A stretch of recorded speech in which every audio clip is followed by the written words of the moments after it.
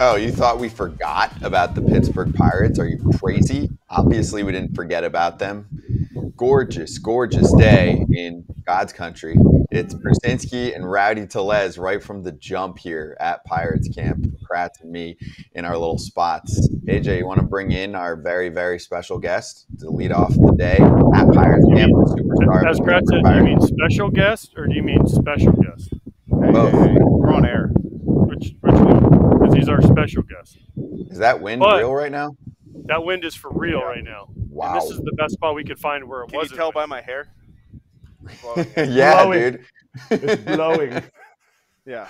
The only thing I'm mad at Rowdy for right now is that he did not have his Pilates instructor here. I needed to get a good workout in while I was waiting for the clubhouse to open. I broke the machine because it was made in like '86, so we had to get a new one. So that's going to Pittsburgh. But by the looks of it, of AJ, he wasn't doing Pilates, so I'm not too worried.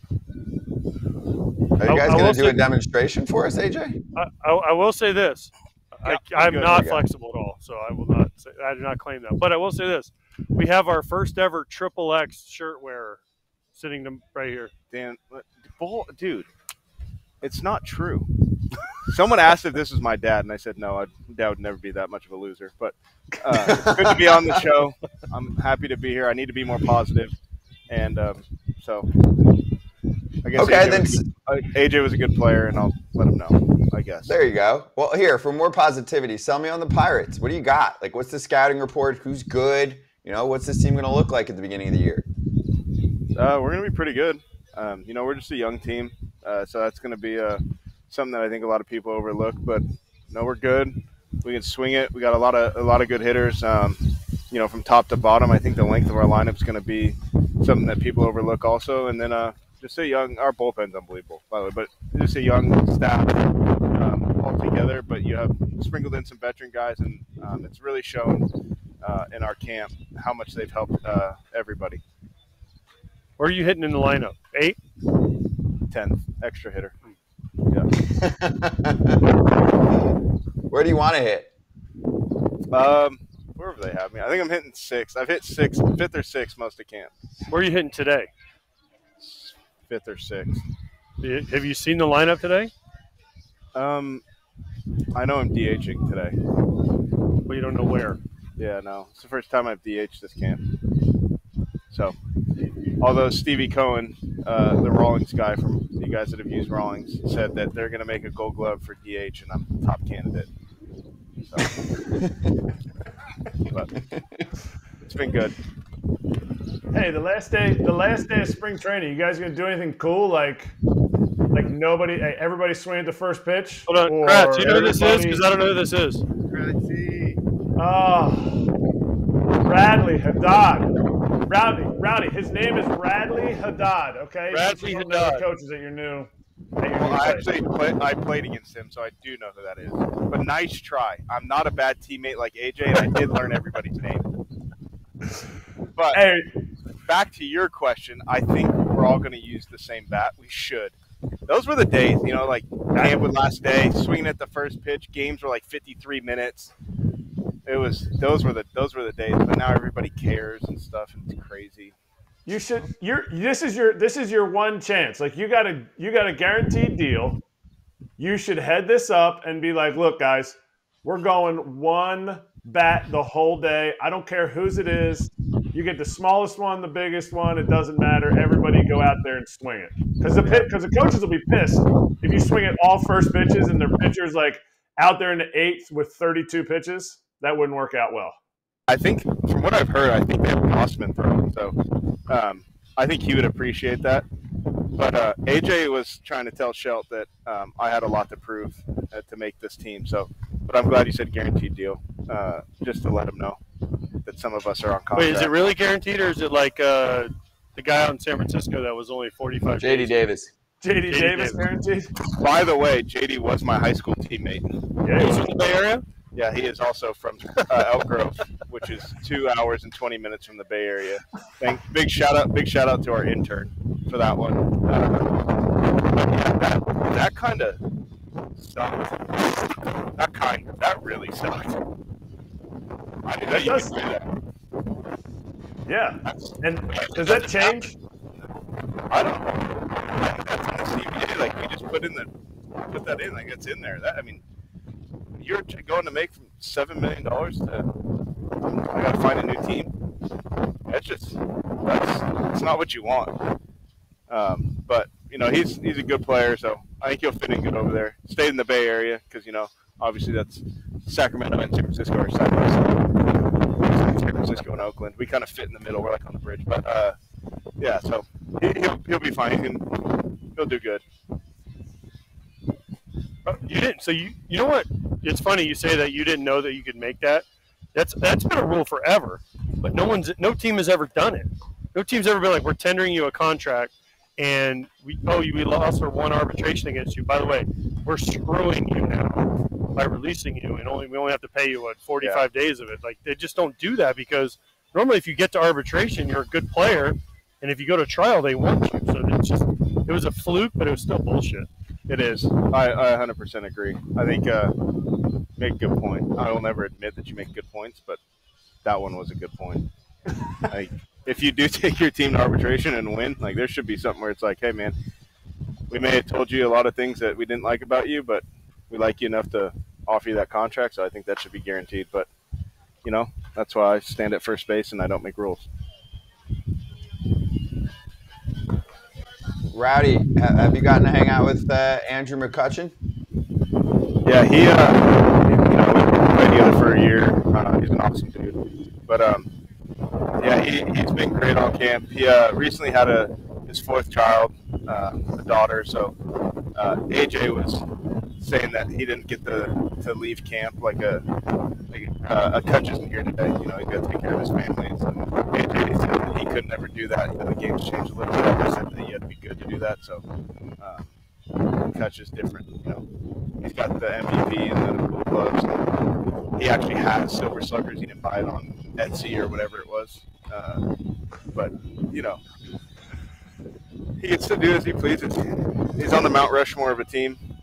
So obviously, you know, everybody's played against Kutch, watched him play. Been around for a long time. Did he know your name when you walked up to him first time? Yeah, he did. Believe it or not, AJ was scaring kids in camp. Okay, Marco said that AJ was a nice guy to him when they were on the Cardinals when Marco was a rookie, and that crushed my soul. That one really hurt because I didn't want it to be true, and it was. So, again, like I said, I got to be nice at some point. People are saying, like, hey, you need to be better guy. So, speak up. Oh, use your outside voice. Yeah, I don't like to talk very much. I'm a pretty quiet guy, so I'll speak a little louder for you guys. But yeah, it sucked to hear that he was a good guy. That one hurt. It really did, and I still don't believe it. He paid him for sure. He's got heavy pockets, deep pockets. He'll let you know that he's rich. Hey, so Rowdy, I got a question for you, and this is more Rowdy. So Rowdy's wearing 44. I told him he needs to wear a single digit because it'll make him look thinner, but he went 44, and I said he's the only guy in camp that they use the old letters on because the little new ones they put on don't fit, so no one can see them. So they went back just for Rowdy to put the big ones on, and they had to go jumbo size 4s. Do you agree or disagree?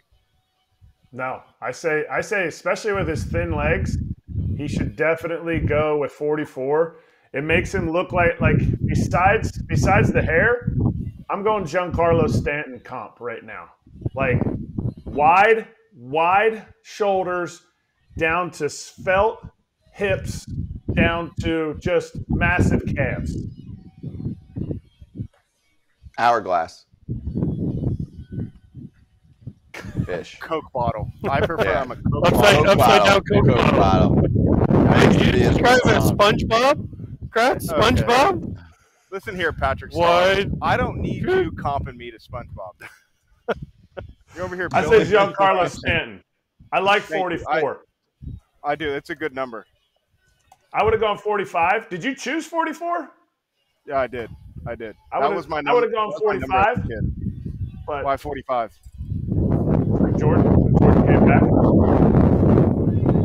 right, we're going to let you guys go because it sounds like the movie Twister. Kids, Google it.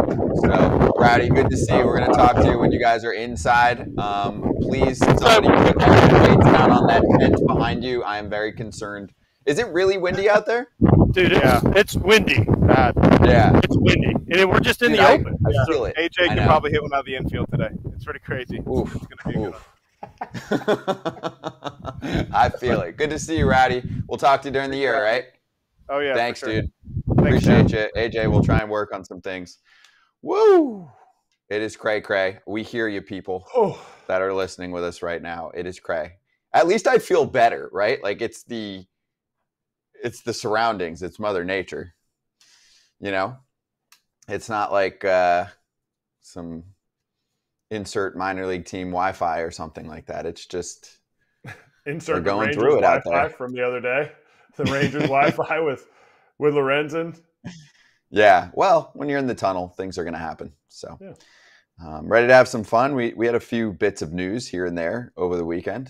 Let's charge the mound and start with spreading rumors. Wow. Was that you? Some new tricks. Yeah. There are many new tricks to be unveiled over the next week and announcements. We have another new teammate that will be joining us later this week. Stay tuned. It will not be Jordan Montgomery. He will sign with a Major League Ball club. I'll say this week. Wow. You were right. So, you've been right when people are signing. Yes. And that is a hunch. I'm not making 90 phone calls. I make a few, but not many. But Jim Bowden does. So he said, according to a source, Jordan Montgomery has 2 teams offering him long-term contracts, and his market has finally hit, and it's getting competitive. 4 playoff teams: Arizona, Philadelphia, Yanks, Astros, lost significant starters to injuries. Red Sox, Yankees still involved to some degree. And then he also followed that up by saying, don't sleep on the Diamondbacks on Jay Montgomery, or remember the Orioles ownership change is official this week. Okay, thrown a lot of teams out there. Who, when, for how much? First, I'd like to say, man, I would love to see Monty, because I really like Monty. I like Blake Snell too, but I really like Monty. I would love to see him get the biggest contract of that 4 that everyone's like, well, it's time for him to sign just a little tiddlywinks deal. But anyway, his market's different. Who do I think it's going to be? I was trying to think who the Diamondbacks lost to injury. Was it the lat strain? Eduardo Rodriguez has a lat strain. Is that what it is? Yes. I have a hard time believing they're not number 1 in the clubhouse right now, because of the fact that that's talking about a long-term deal. If it was like a 1-year kind of, what everybody's been getting recently, what Chapman got, what Snell got, to me, if it's Monty and a long-term deal, like a 5 to 6 year piece, the Diamondbacks are right in that window. They are signing their guys for that extension time. They have Carroll. They have Erod, which he's going to be back. It's a lat strain. It's not, we're not talking about Tommy John where he's out the whole year. And they saw front and center what he did in the playoffs, and they know how hard it is to get there, and they know what kind of value that is. And I think the Orioles, too soon. I would love to see it. I would love to see it. Their payroll is pennies. Their payroll is pennies. It is pennies. But do you want is that your mark that you want to make as new ownership? You want to go and get Jordan Montgomery, or do you want to say, we're going to lock up one of our guys this year, and we're going to make an absolute push at Corbin Burns? Both. Both or all 3? This is their winning window. This is their time to win a World Series title. You want to lock up Burns, and you want to lock up one of your young guys? No. I'm going to hold off on that last part. Corbin Burns is going to free agency, and there are teams that will probably outspend Baltimore. I'm not going to worry about that situation for now. But the first 2 goals sound like they can be accomplished. Monty, yes, and he will cost probably half the price, if not less than half at this point, versus Corbin. And you start to throw offers out there for the young guys. Also, remember, the season's starting in like 2 days. And some players do not want to go over the extension situations during the season.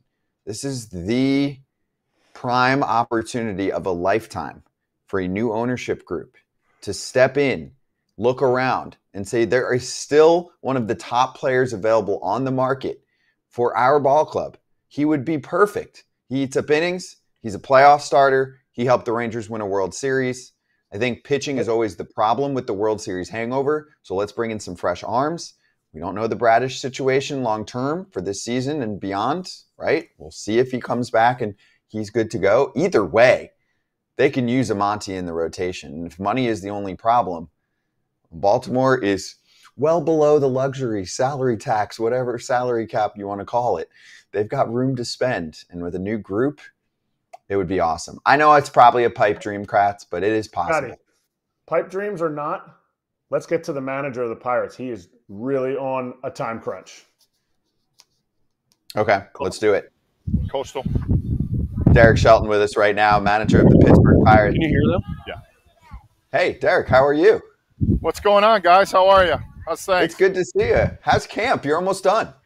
We're almost done. We're about 4 hours away from being done, so it's a great time to be in camp or to be out of camp, depending on how you look at it. Today sucks, though, for you guys, doesn't it? Why is that? Well, because you have to tell certain people, like, hey, by the way. No, yesterday sucked. Oh, that was yesterday. Yesterday was the day, so everybody's either really happy or disappointed today. So that's the great part of the job, and it's also the challenging part of the job. Would you be mad today if Rowdy, because we just had Rowdy on, told everybody they have to use one bat and they have to swing at the first pitch, and you went like 27 up, 27 down on 27 pitches? Well, we almost did that yesterday. Stroman came out and threw a ton of strikes. We had a 5-pitch inning and a 3-pitch inning. You had a 3-pitch inning in a big league game? In a big league game with balls that, we're all striking. Was there like a double play? No. 3-pitch, 3 ground balls, Stroman pitching for the Who's your hitting coach? So, yeah. We just hit the ball on the ground. That's why I'm not a hitting coach anymore. No, but didn't you yell at like, hey, take one? Yeah, we should have on the third one there. Who's the Reaper?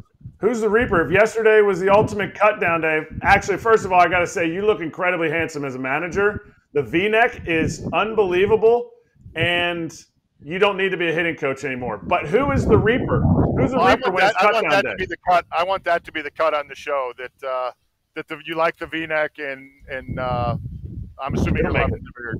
Yeah. It'll make it. So on the position player side, it's Donnie Kelly. So, Kratz, did you ever play with Donnie Kelly? I played a long time. Oh, yeah. Yeah. So DK is on the position player side, and on the pitching side, it's Jeremy Bleish, who's our one of our pitching guys, our assistant director of pitching. He's the guy that's going to getting people. But Donnie's the main one, and that's a job that sucks. I had to do that in Minnesota. You got to go get guys. It's not a fun job. When you tap a guy on the shoulder, they're just like, fuck. Yeah, and yesterday was the day where, like, everybody was just sitting around waiting. So there was a group of the guys that were, getting really good news, and guys that were getting some disappointing news. We're kind of all together. So, that sucks when that happens. All right, so give us some positives about the Pittsburgh Pirates. Jared Jones made the team, right? Yeah. Is he going to be a starter? He's going to be a starter. Okay, any other surprises in camp that have stood out? And the future looks bright in Pittsburgh. O'Neill Cruz is back, right? Brian's locked up. You locked up Keller. You have Reynolds. You have Henry Davis. Right. Henry Davis yeah. is the catcher. Yeah, I think that let's start with Henry. Last year he didn't catch. No, he did. I saw him. Yeah, he caught like an inning. Yeah, it got one no time. offense, it wasn't good. Yeah, and that was not probably fair to him. That's probably on me because of the fact I just threw him back there in a game. He spent all winter working on the catching. It has improved so much.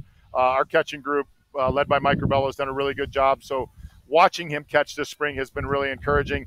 I think the biggest encouragement, and AJ, you and Kratzy would both know this, is that we've added some really good veterans into our group with young kids. Rowdy's really Rowdy and Baruch here, they're really the only ones in the middle with 3 or 4 years service time. The rest of them are kind of on both sides, which is really fun. And I think to your point, yeah, we do have a lot of young, good players, not only guys that are here, but guys that are coming to the big leagues. And it's an encouraging time to be a Pirates fan. What is Yasmani's role going to be when you have a prospect like Henry? in the sense that you want him to catch. Is Henry going to catch? Do you want him to catch 120 games, or is it something that you got Yaz here and he can kind of mitigate some of those games too? Yeah, Yaz will definitely mitigate. He's going to start the year on the IL. He's been battling some plantar fasciitis, so he'll start. And then once he comes back, no one catches 120 games anymore. I mean, I don't know what you caught, times but have changed, yeah, times have changed. So, and I think adding Yaz was really intentional because of the fact that how he studies, how he prepares, and he's been great for Henry. He's in the video room with him. He's talking to him. He's been injured most of the spring, but he sits and watches every single game. He's on the bench, and when he comes back, he's going to be a big part of what we're doing. Damn, there's not a lot to do in Bradenton. There's not, yeah. Oh, that's funny. All right, so who's going to be the back of it? Delay will start the year as the backup, yeah. And he caught a lot for us last year. So I think we're in a pretty good spot with catching depth. And we have Indy Rodriguez, who had Tommy John, and is going to miss this year. But we have some catching depth in the organization. Okay, and then who's the Jared Jones? Obviously, I talked about, but O'Neal Cruz is back and ready to go. I mean, I saw him walk by me today, and I was like, damn. Yeah, it's a large human being. He's had a really good spring. I mean, I think he's hit 6 or 7 homers. He's moved at second. He's around second base at short. He's stolen bases. He's done pretty much everything we could have asked to check off all the boxes. He's played 3 days in a row. He's played 7 innings. We're excited to have him back because that was a big loss for us last year. What do you talk about? You're not a BS guy. What do you talk about in that clubhouse? Do you talk about winning? Do you talk about the process for these guys? Because you guys brought in a lot of dudes that have done things in their career, and maybe some people will be like, the Pirates, they're a little bit short. How do you tell these guys and convince them, look, we can win in Pittsburgh? The word we've used is intentional. We have to be intentional with everything we do. We're not going to go out and bang with people. We're not going to go out and do certain things, but if we're intentional about our work, we're intentional about catching the ball, how we play, making sure we don't give away outs, I think that is the important thing. And yeah, 100% we talk about winning because we have added, and like I said, we've added guys that have been in spots that have been on the field at the end of the season. And I'm not talking about the end of a major, regular season. I'm talking about the end of the World Series, and that was important for us. So our talk is about winning every day. So when you guys had that crazy start to the season last year, was the feeling in the clubhouse, this is what we can do, or how's this happening? Well, I think, if you look back at that start, we pitched probably better than everybody expected, and then we had some injuries that really hurt us, including O'Neal's injury, and we just didn't sustain it. So we have to make sure that when we go through those stretches, we have to sustain, or we have to be able to minimize those gaps of when we don't play well. Is it going to be pitching based this year? Well, I know every team is pitching based, but honestly, though, the Pirates the last few years have had trouble scoring runs. Yeah. Also, right? So is it more pitching based performance that'll help you guys? Because I think you guys have a chance to be better than expected, or is it going to be, man, we got to figure out a way to score more runs and help our pitchers out? Because no pitching staff can go out and go, right, now we're going to give up 3 a game. Right, and I think back to Kratz's point, it's we have to be more intentional. Last year, we did not do as good a job as we should have situationally. We have to make sure that when we have those opportunities, we score those runs. And I think that's a learned thing. We've added some guys to our group that have been run producers, which is important, but we just can't give away those opportunities. All right, so Kratz, before we let you go, Kratz mentioned your V-neck. It's casual Monday here, Kratz, in the Pirates camp. The V-neck. Today's Monday? But they've also, yes, it is. But they've also, listen, they've changed. Things have changed in the big leagues, okay? They're allowed to wear sweats on the plane, I hear. And also, they're flying from Bradenton to Miami. They can't take the 4-hour bus ride. So the Pirates now, they fly because, a 4-hour bus ride is too long for these guys now. Stop, AJ. Yeah, we are flying. We're flying down. And I think the days, how often did you like getting in a suit and getting on a plane? Well, I hate it. That's why we all wore those baggy-ass suits with T-shirts. That's why we don't do it. Because when I came, we had to wear them. Kratzy, you had to wear them. So, yeah, we've gone away from that.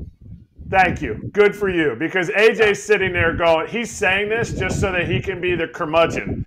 Just because he would have never gotten on a bus. He would have rented a helicopter and flown from Bradenton to Miami if the team drove. There's no way. Now, the Pirates of old, they wouldn't have spent. They would have been like, we're not just getting a bus. We're actually making you guys rent cars and drive 2x2 down Miami, down to the Alligator Row or whatever it's called.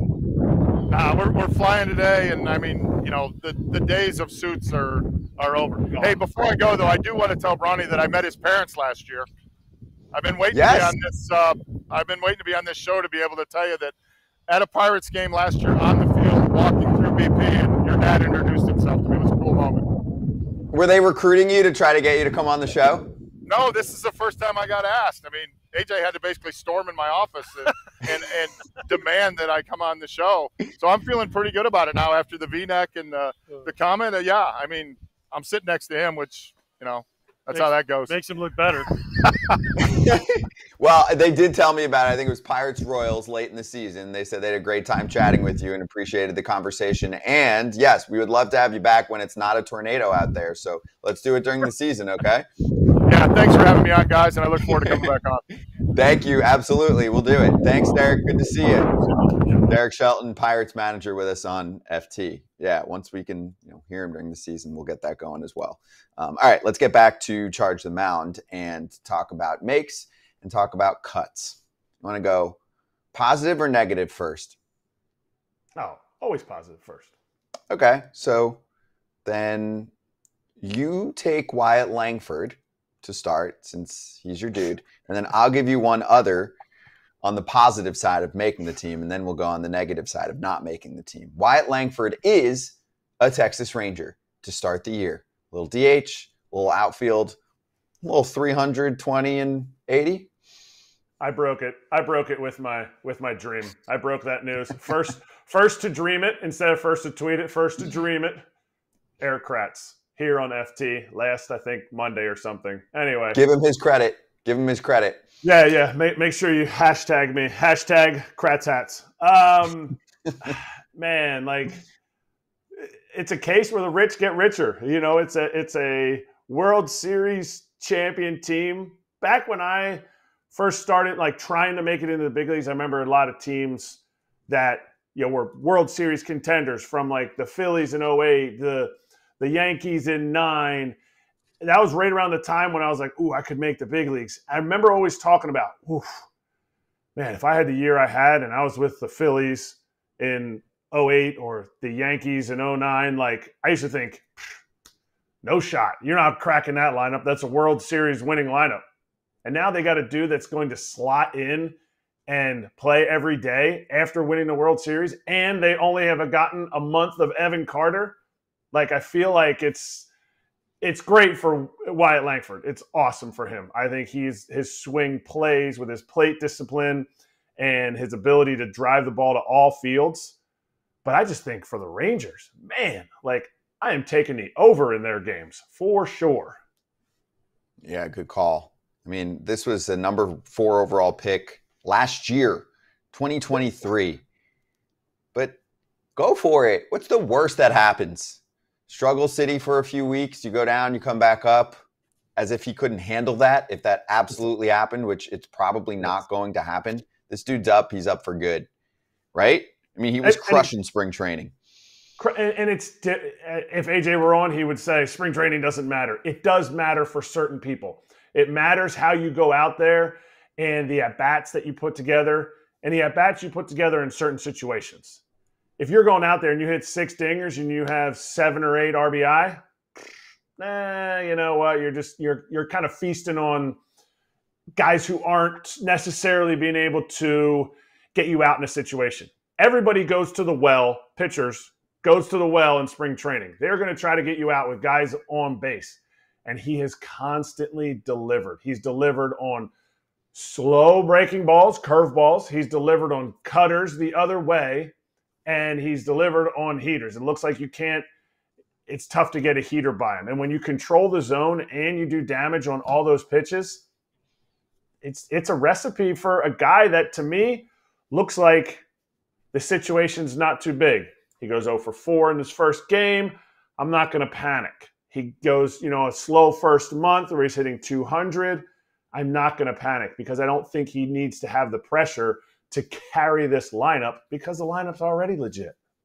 Exactly. And I know he'll get some DH time and some left field, most likely. And he can play. This isn't like a case of, say, an Eloy Jimenez where you're like, it's better off being a DH.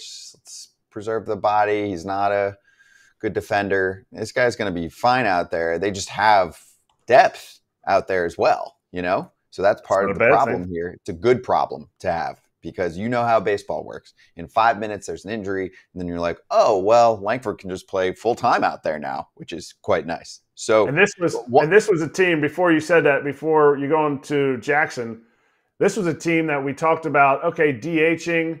Hannah Kaiser's hopefully writing an article about DHing and how some teams didn't spend. This team was crying poor most of the offseason because of the RSN stuff, real or not real.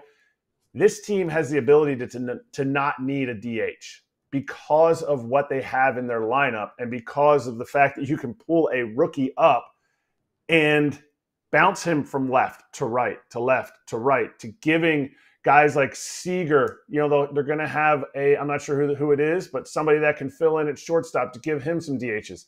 This team, to me, I agree, does not need a DH. And last part on this, I want to give credit to someone, but I don't remember who wrote it. But I put it in my notes, nice little stat. So David Murphy had a down 2013. You're like, where am I going here? Signed with Cleveland after departing Texas. Since that time period, after David Murphy left Texas in 2013, they had 57 players manning left field for the Rangers over a 10-year span. 57 players. And the guy who logged the most time out there was Willie Calhoun, which was 1,282 innings, which is about 142 games. So they have been looking for more of a consistent plan out there, and they have one because Langford and Carter alone should be handling 2 outfield spots for the next 5 to 10 years, depending on what happens with them in their free agent life or their extension life if you're a Rangers fan and you're hoping that's the case. So a little bit of solidarity out there for the first time in a minute. I'm here for any time we talk about David Murphy. Anytime. Murph was a fall league teammate, just a consummate pro, big league hitter, but just always happy, always sneaky big guy. But David Murph, Red Sox prospect coming up. Played fall league together. Just always happy. In the weeds we go. So we learned more details about Shohei Ohtani's translator over the weekend. Ippei caught in a storm of lies. And also, we're going to hear from Shohei Ohtani later today. So we'll be able to react to that either later today or tomorrow. Also, keep in mind, Dodgers Territory makes its debut later today on the Foul Territory Network. You can watch it live with Alana Rizzo and Clint Pasillas. It's a big week in the Dodgers world. So Ohtani's going to speak, but let's focus on Ippei for a moment because this is the person presumably causing all of the problems. And if you look back at his past, Kratz, it is checkered because he is lying. He said that he went to UC Riverside. UC Riverside said he did not go there. Not did not graduate there, did not go to school there. He said that he worked for the Boston Red Sox as a translator. The Red Sox came out and said he never worked for us. There was some Yankees talk in there too about spring training. Not really sure if that's true either. There are a lot of lies here. I also was listening to Carl Ravitch go over this on the radio the other day because he was out there when the story broke. And I hadn't seen this anywhere else, but he said that Ippei addressed the team and the team was super pissed because they said that he lied. And then obviously he got fired 5 seconds later. So there's just a sea of lies. And obviously he really hurt someone that trusted him. We'll see how everything else plays out. But we are learning that this is someone who has been doing the resume embellishing, actually taking it to another level. It's just fakeresume.com right now. It's crazy. And obviously all of his stuff is going to get out there. So, you know, before anybody jumps to conclusions, like if you have never done anything wrong, then you can be the first to throw stones at Ippei. But this is somebody that clearly has not a troubled past, but built what he built on, kind of a rocky ground. Like he definitely, like, to be lying on your resume to get jobs, I would say a lot of people probably do that. And they're looking for opportunities to get into a space. Maybe they feel like that's the only way they can get into it. I have never heard anything until last week when all this came out bad about Ippei, from translators that I asked to try to connect with him, to players who played with Shohei and had connections with Ippei, to even his new Dodger teammates talking about on this show how Ippei's awesome. Oh, yeah, Ippei was with Shohei. And so it's one of those things, I hope people don't mistrust people just because of this situation. But clearly the stuff that's coming out about him it's troubling. But it's also kind of, it's damning evidence to show that, there's something going on for him. And I think over the next weeks, months, we're going to get more information. And I hope Shohei doesn't become more guarded because of this situation, because he already seems like a pretty guarded person. Yeah, I think it'll be good for him to try and, kind of explain what's going on here so that there is less speculation. That's when it's important for someone to speak about their own account of what's going on. I think uncovering some of the lies here, Kratz, just helps to tell the story that this is a dishonest person. Pleasant person to be around, spoken of highly for all of the dealings that he's had in public with fans, media, teammates, etc., right? Talking about Ippei here. But He's lied a lot. It just makes it easier to tell a story that he's caught up in a lot more than most people realized. And from Shohei's standpoint, I don't know that he's necessarily known about all this. He's known maybe about some of the things with the money and, other issues. But you're talking about all that is I've seen written is this was his best friend. This was the guy, he was everywhere with him. We hit on it a little bit last week about an interpreter's job throughout the season is not just showing up to the park. It's going to get food. It's running errands together. It's everything they do is together. And if somebody is a liar, this proficient of a liar, to say that he worked for two teams, and the Yankees one hasn't been disputed because the person he was translating for was actually didn't pass the physical, so he could have been there in camp with them. Anyway, these are not the only lies this person is saying. And Shohei looking like maybe he doesn't quite know what's going on, or he's sitting there like, oh, how could Shohei make this mistake? Seems like this guy is a really good liar, and he has lived this lie, and Shohei's lived with him. So it's, to me, it makes Shohei look less culpable. Yeah, he's a victim here, and there's an MLB investigation going on right now. All right, let's table that, and let's go back out to Pirates camp. AJ sitting next to our friend Jack Suwinski, joining us right now. Oh, okay, a little sheltered now. That's better. Jack, how you doing, man? You got a game today? Oh, wait, we don't hear him yet. Hold on, Jack. We had to do a very quick location change dealing with the wind out there, so let's just make sure we can hear him. We'll go right back out to Jack in just a sec. Hours to go. And then the guys leave spring training. 4 hours left of camp. What a great day. And also, from my standpoint, what a brutal day. When you get brought over as the backup catcher on the last day of camp, everybody is in great spirits and just sucks because everybody's getting on a big league flight. And you're about to go to Indianapolis and you're checking the weather in Indy and you're like, womp womp. 38. 38, windy, no batter's eye, struggle bus. And the Pirates are going to Miami? Ugh, talk about. Everybody's just in such a good mood. Everybody's in such a good mood. There's no okay, am I getting cut? Is it on? We can hear you. Yeah, I think we hear you now, AJ. You good? Oh, yeah. Hello? Pierzynski. Can you hear Jack? Oh, yeah. Yes, we do. All right, let's do this. Jack, what's up, dude? You ready for the last few hours of summer camp? Yeah, this is it. This is it. Last day right here. So what's that like? Are you guys excited? Yeah, everyone's pretty excited. Obviously, the last day is, a little different. So guys tend to do a little less, start packing up, and, get to this game, and then we're out of here. Where are you hitting today? 4. 4. Oh, yeah. Yeah. Yep. Hey, I got to ask you this before we get too deep into this interview. 2028 Olympics, Poland. Yeah. You in? Are you doing it? You in? Yeah, sure. Let's go. Gold medal. Gold medal. That'd be confirmed sick. already. That'd be sick. AJ's been recruiting heavy, and he has not gotten a no yet, so he stays undefeated. No, he did get a no. What's his name said he wanted to play for Team USA instead of Poland. Who was that? True. I forget who that was.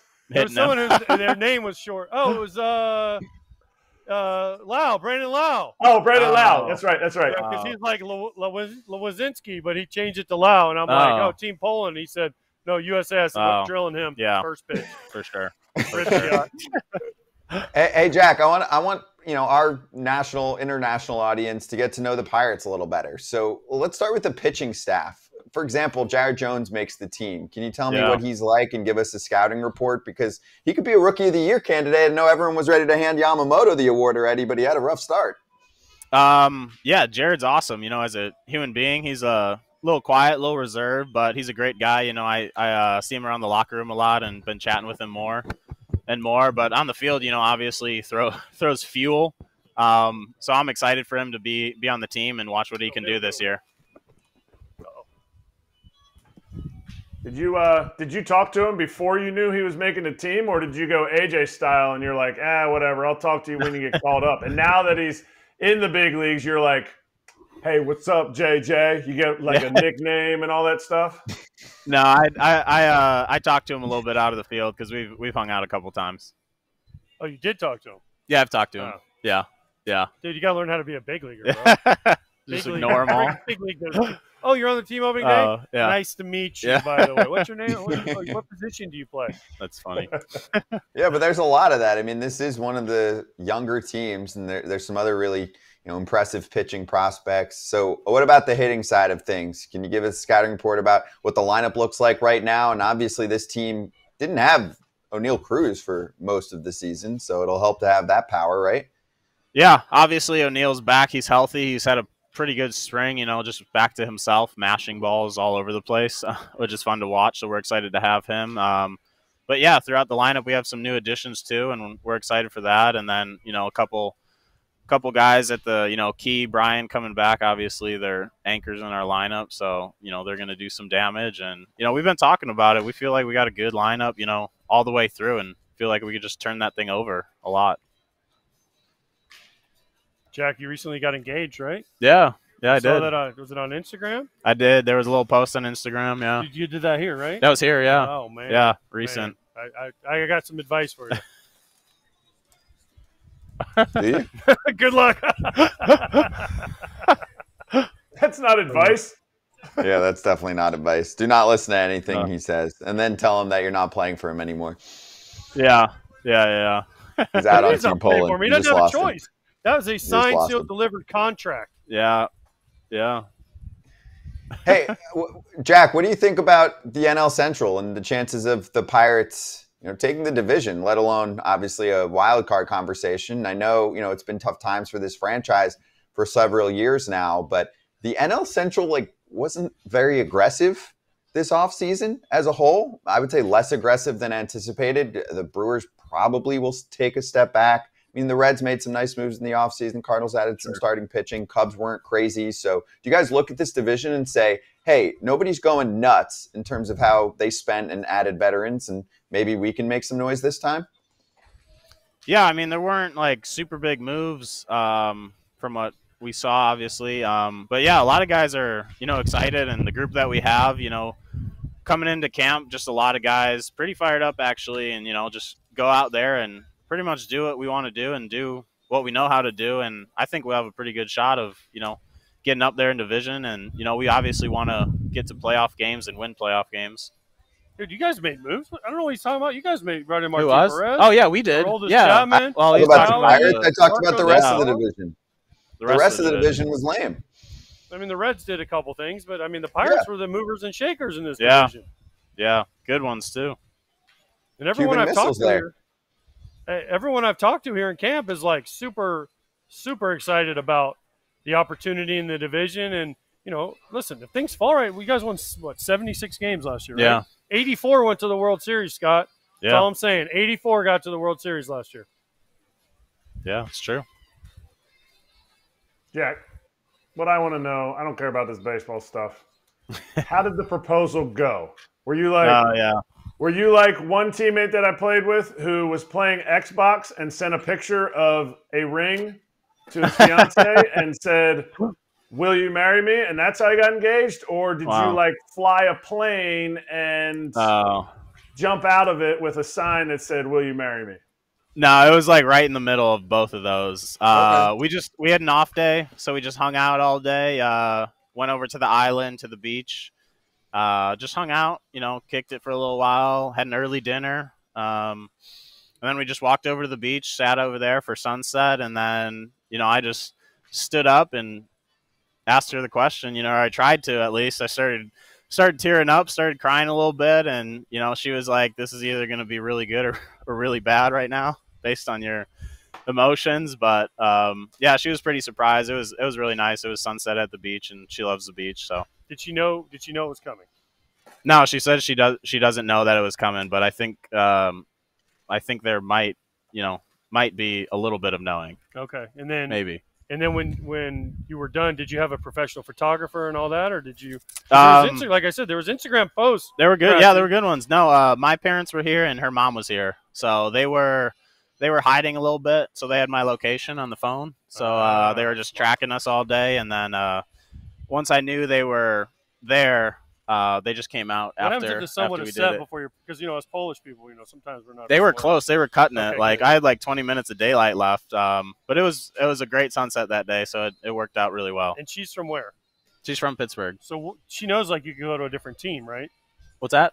You could go to a different team. Oh yeah. Will she still love you if you get traded or go to a different team? Yeah, I hope so. She said she would. She said she would. She said she would. I mean, we covered that. Pittsburgh fans are kind of crazy about their team, so I didn't know. Yeah. She could just be like, like McCutcheon's wife, I think, is from Pittsburgh, right? Yeah. Maria. Yep. So yeah. I mean, he went to a bunch of different teams and he came back. So maybe they fell out. That's why he just had another kid. Oh yeah. Because he came back to Pittsburgh. She's like, no kids, so you go back to the Pirates. Yeah. Maybe. Well, that's what I was going to say. That's what I was going to say, because she's got to know what she's getting into, because she didn't know you were crying. She didn't know, were you going to break up with her because, you know what, I'm probably going to hit 40 dingers this year, or are you going to stay with me? But now she's got, I mean, she thinks this is like the greatest. Like, she found herself a Pirate, and most likely the Pirates aren't going to sign you for a long-term extension, because that's not what the Pirates do. So they're going to trade. Is she prepared for that, like AJ said? I mean, really prepared? Probably not like really prepared. I think it's a more like, if it happens, then like reality hits kind of thing. But she does know that I could end up on the West Coast or, somewhere else. So she's been like, so you can just get traded at any point, right? I'm like, yeah. So she's into it. She knows her stuff. She knows her baseball pretty good. Is she a Steeler fan? Ride or die. Yeah. Her dad is from Boston, so she grew up a Patriots fan. Ooh. Yeah. So. Hey, Jack, I got a fan question. Yeah. All right, I'm going to take you off the relationship hot seat. You nailed it there. Sure. So let's get back on the field. Some fans in the chat want to know about stolen base goals for you. I believe you were 13 for 15 last year. Did you feel like there's more in the tank based on what the new rules are bringing to the table? Yeah, for sure. I think we started off like as a team running pretty heavy last year, and then I know it slowed down just a little bit. So I think if we just carry some of that momentum, then I think I think we could see a lot of guys on this team, get a lot of bases. Obviously, we have some quicker guys who are, going to steal a lot of bases, but I think, we could bump that number up a little bit this year. That'd be pretty cool. 30-30? 30-30. Wow. Yeah, you said it. Yeah. All right. Okay. Sorry about it. I like that. You're the first Polish guy ever to go 30-30. Nice. Well, Jack, it was awesome having you on, dude. Good luck in the game, and enjoy the end split up. of spring training. Get the split up. Get the split up today, right, Kratzy? Yeah. Who is it? It's Gosman. Oh, that's a dinger. Yeah. That's a dinger waiting to happen. I don't know. Wind's blowing hard in today. I don't know though. Is Gosman pitching? That's what Rowdy said, but Rowdy's probably wrong. Gosman's pitching for the Blue Jays? Yeah, he's working back from the shoulder issue. They're trying to get him ready to be on time.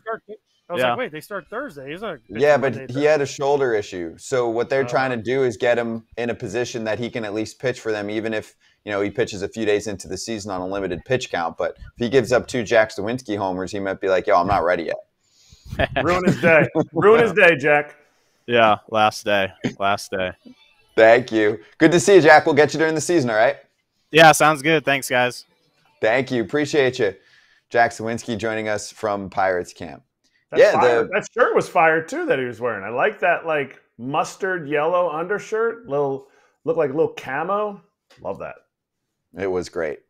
Okay, we're going to go back to Charge the Mound because for some reason I had a brain fart, I guess. Sure. And I forgot to shout out the other 2 players, and I just moved on to the next topic. That's why we went positive. That's why we went positive first, because you never know. You may not ever get – that's why you eat dessert first. You know what? You never know when you're going to go. You know what? We had a crazy week last week. I mean, in a good way. We announced a lot of things. We're doing the Korea series post-game shows. The Ohtani story was sweeping the world. So after the Friday show, I went and got a big-ass ice cream sundae. I did, and it was for lunch.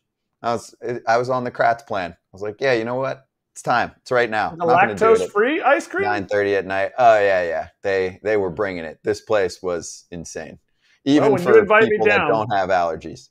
When you invite me down after 9 years on the show, whenever the first time you invite me to Orlando, because I haven't been invited ever since we started this show, I would love to hit up that ice cream shop with some lactose-free ice cream. It is incredible for anybody. Doesn't matter, what allergies or what you're into.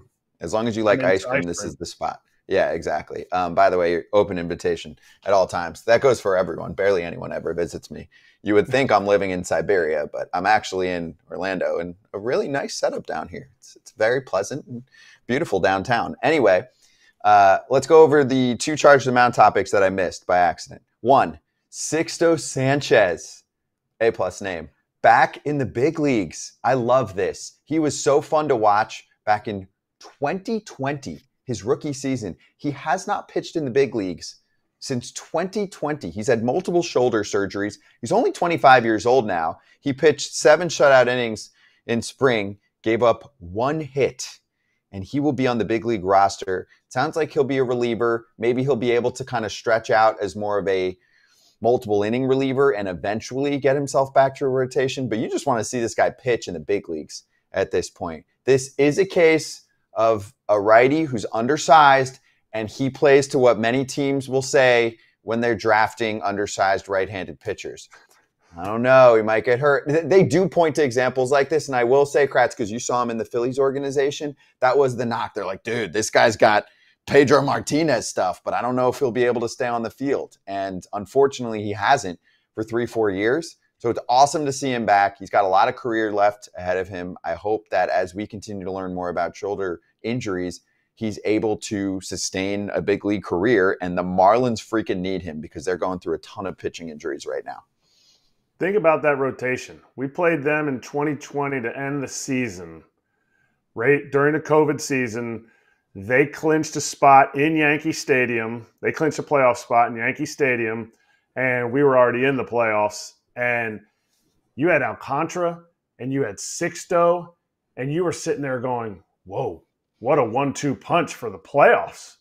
And I remember, yes, he's a short guy, but this dude is a large human, just barrel-chested, huge dude that you're like, oh my goodness, like the Phillies gave that up for 1 year of JT Realmuto. Like the Phillies were getting absolutely roasted at that point. They were saying, why would you give that up? This is unbelievable. Just another Phillies bad mistake. Hasn't turned out that way. They extended JT Realmuto. It ended up being another Marlins, blunder, getting rid of, their superstars from Realmuto, from Yelich, from Ozuna, from Giancarlo, and this looked like another one. But what an amazing, amazing opportunity for this guy. 4 years after he first was Rookie of the Year candidate. I think he got 7th in Rookie of the Year. Like, leads his team to the playoffs, and now he gets an opportunity in the big leagues again. To me, this is what is great about baseball that I don't think happens in other sports. You don't see this happening in other sports, and I hope he debunks all the theories and all the little short pitcher theories and stays healthy. I do too. Props to him. Yeah, he's about probably 5'11"-ish. I think he's listed. I'm trying to find listed 6 feet. And yeah, he was pumping 96 on the fastball this spring training. Now, in 2020, his average fastball velo was 98.6. 96 topping out at 99 in spring training this year, though, that plays. That'll work. So we'll see what he looks like. He's out of options, so he's got to be on the big league roster. So you can't send him down under any circumstances. And if he's healthy, I mean, this is a big league pitcher. It's not like he needs to develop more. It's just coming back from multiple shoulder surgeries. It's really the worst injury that a pitcher can have right now. Would you agree? 100%. 100%. Yeah. And that's why when I saw the velocity back up there, that's huge. It's not gonna reach where he was, but his peak was elite. Okay, now let's get into the negative side of things. And I want opinions from our friends in the chat. I was pissed off when I saw that Jackson Holliday didn't make the team. Pissed off. The only thing in my mind that you could point to is the strikeout to walk ratio, but still, I mean, he crushed every level of the minor leagues. Gets to spring training, and I'll get you the final numbers. 314, 354 on base, 600 slug. 2 homers, 2 stolen bases in 15 games. 15 strikeouts to 3 walks. Sure. That's not great. And the team said that they'd like him to get more reps at second base. They want more at-bats against left-handed pitching because there wasn't much of that in the upper levels of the minors. I get all of that. I get it. But GM Mike Elias said in the wintertime that he has a very strong possibility to make the team. And he said he was very close. But for me, it smells like service time. I'm sorry, it does. It smells like service time. Are you going to disagree with me on this? Really? I am. So if they call him up in whatever that number is, 19 days or whatever the BS number is that gets them another year of service time for a Scott Boras client that might take himself to free agency one day and not sign one of those extensions with the Orioles, they get the player for 7 years instead of 6. And yes, you can get an extra draft pick. The incentives are there these days, but that draft pick comes if you have the player on at the beginning of the year and he finishes, what is it, top 2, I believe, the 2 teams for Rookie of the Year? 2 or 3. 2 or 3, whatever it is. And there's competition in the AL. Cole Keith's going to have a good year, most likely, Wyatt Langford, etc. Evan Carter. But to me, this player could be top 5 in our sport in a heartbeat. And to get an extra year out of that player on the back end is worth tens of millions of dollars. So you're a good ball club. You're favored in your own mind, at least, to win the division. You're full of depth. And you wait a few weeks and then you bring him up. Go ahead. Bite back. I don't disagree with him. This is a baby at his position, let alone a baby in the game. Like, it's not like a Chris Bryant. Like, you would have to do a lot of convincing to me to say, oh, this is definite service time manipulation. There's plenty of real reasons. Like, the most recent one that comes to my mind is Chris Bryant. Chris Bryant came out of college. He did not come out of high school a year and a half ago. A year and a half ago, he was finishing up his high school season. I know he's got big league pedigree. I know he did really well. And I know like his strikeout to walk ratio in spring training doesn't bother me. He was almost 1-to-1 in his minor league season last year as a 19-year-old. To me, this is a case where it's okay that he goes back down. He goes back down. He gets more reps at second base. He's going to Norfolk. His division in Norfolk, it's not that cold. You're not putting him in any situation where he's not close to the big leagues. Now, you know what? If it's 17 days into the season and they call him up, then I'm going to be like, that was shady. That was shady.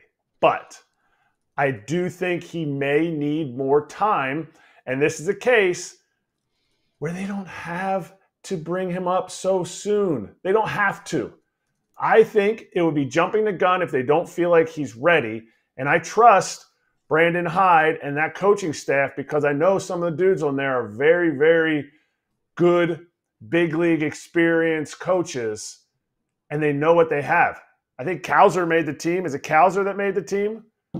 Yes, and Colton Cowser made the team. They have enough in the minor leagues to be able to – like this roster is really good, and they don't need to bring him up for the first 2 months maybe. Get a lot of reps at second base. He's going to hit. Nobody's denying that, but I am not against this move. So he can't handle second base right now? What is the best looking roster for the Orioles? To me, it's Jackson Holliday on this team from day one. He's ready.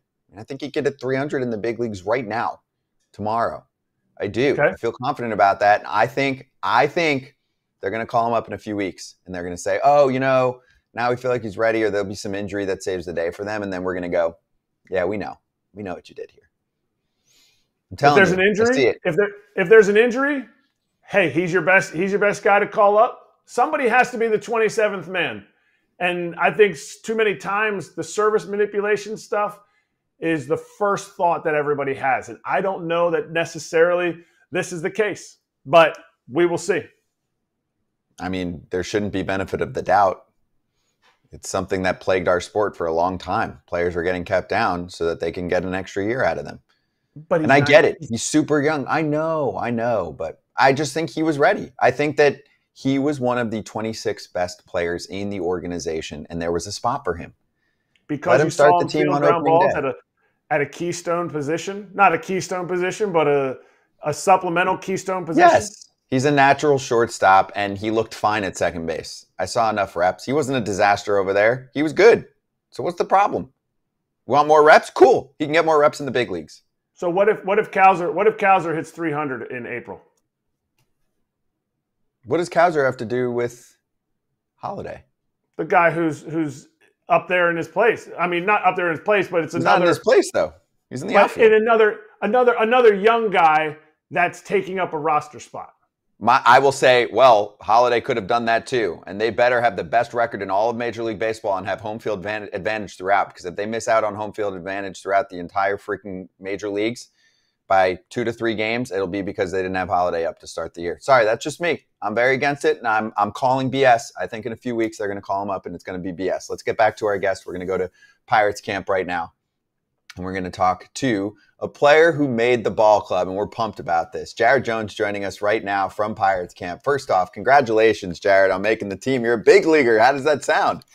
Thank you, man. It's awesome. I got the news yesterday, and, it was an emotional day. I got to call my parents, call all my family and friends, and it was just a great day. Did they do anything cool to tell you?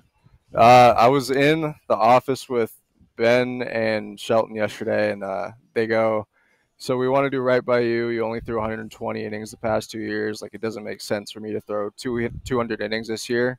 And I was like, oh, man, they're sending me back down to AAA. Like, I understand it. But I just wanted them to rip the Band-Aid off. And then Shelton looks at me and goes, congratulations, man. I go, what? So you're coming with us to Miami. I was like, oh, my God. This is awesome. Yeah, it's great. And I love that Shelton was like, by the way, you're not making the team. Just kidding. You actually are making it. You're going to start, obviously. Yeah. Do you know what day, which spot? Yeah, Game 3 in Miami. Game 3. So is that Saturday? Yeah. Oh, parents, everyone coming in? Yep, they're all coming in. Oh, have you started to, bubble a little bit inside? Yeah, I get those moments, but then it still just doesn't feel real to me. I think once I've stepped foot in the stadium, then it's gonna hit a little bit better. But Do you think you'd be more nervous warming up or when you actually get on the mound? Because the worst part is your visitors, right? Yeah. So you have to sit there, you warm up, you walk, because in Miami you have to walk all the way across the field, right? So they'll have the club behind you bumping, and you'll be like, oh man, there's music going. You warm up, you walk across. Hopefully your team scores you about 5. And then you got to go out there. So you think you'll be more nervous when you warm it up or when you actually step out on the mound? I think it's warming up. Warming up, I've always had those pregame jitters, but once I get on the mound, it's go time for me. Okay, all right. Who did you call first? Who was the first phone call? I called my dad. He was at work. He had his safety goggles on. He works at this place called West Rock out in California. He had his safety goggles on. I go, hey, Dad. And I had tears in my eyes, and I just cracked a smile and said that, and he knew exactly what was going on. Jared, what were the chances that you were going to get a positive answer like this? Did you think heading into the meeting that you were going to get a thumbs up? And kind of take me through the play-by-play of the spring training time period of, how likely you thought this was going to happen. Yeah, so when we first got down here and everyone got down, first day spring training, I was called into a meeting for Shelton and Charrington, and they said, you're going to have a chance all year long, And, from there on, I kind of just took my step forward and pitched the way how I pitched, and everything panned out. But I always thought it was a 50-50 chance, but ended up working out. You're not on the roster, right? You're not on the 40-man roster? No. So they got to add you. Yeah. Okay.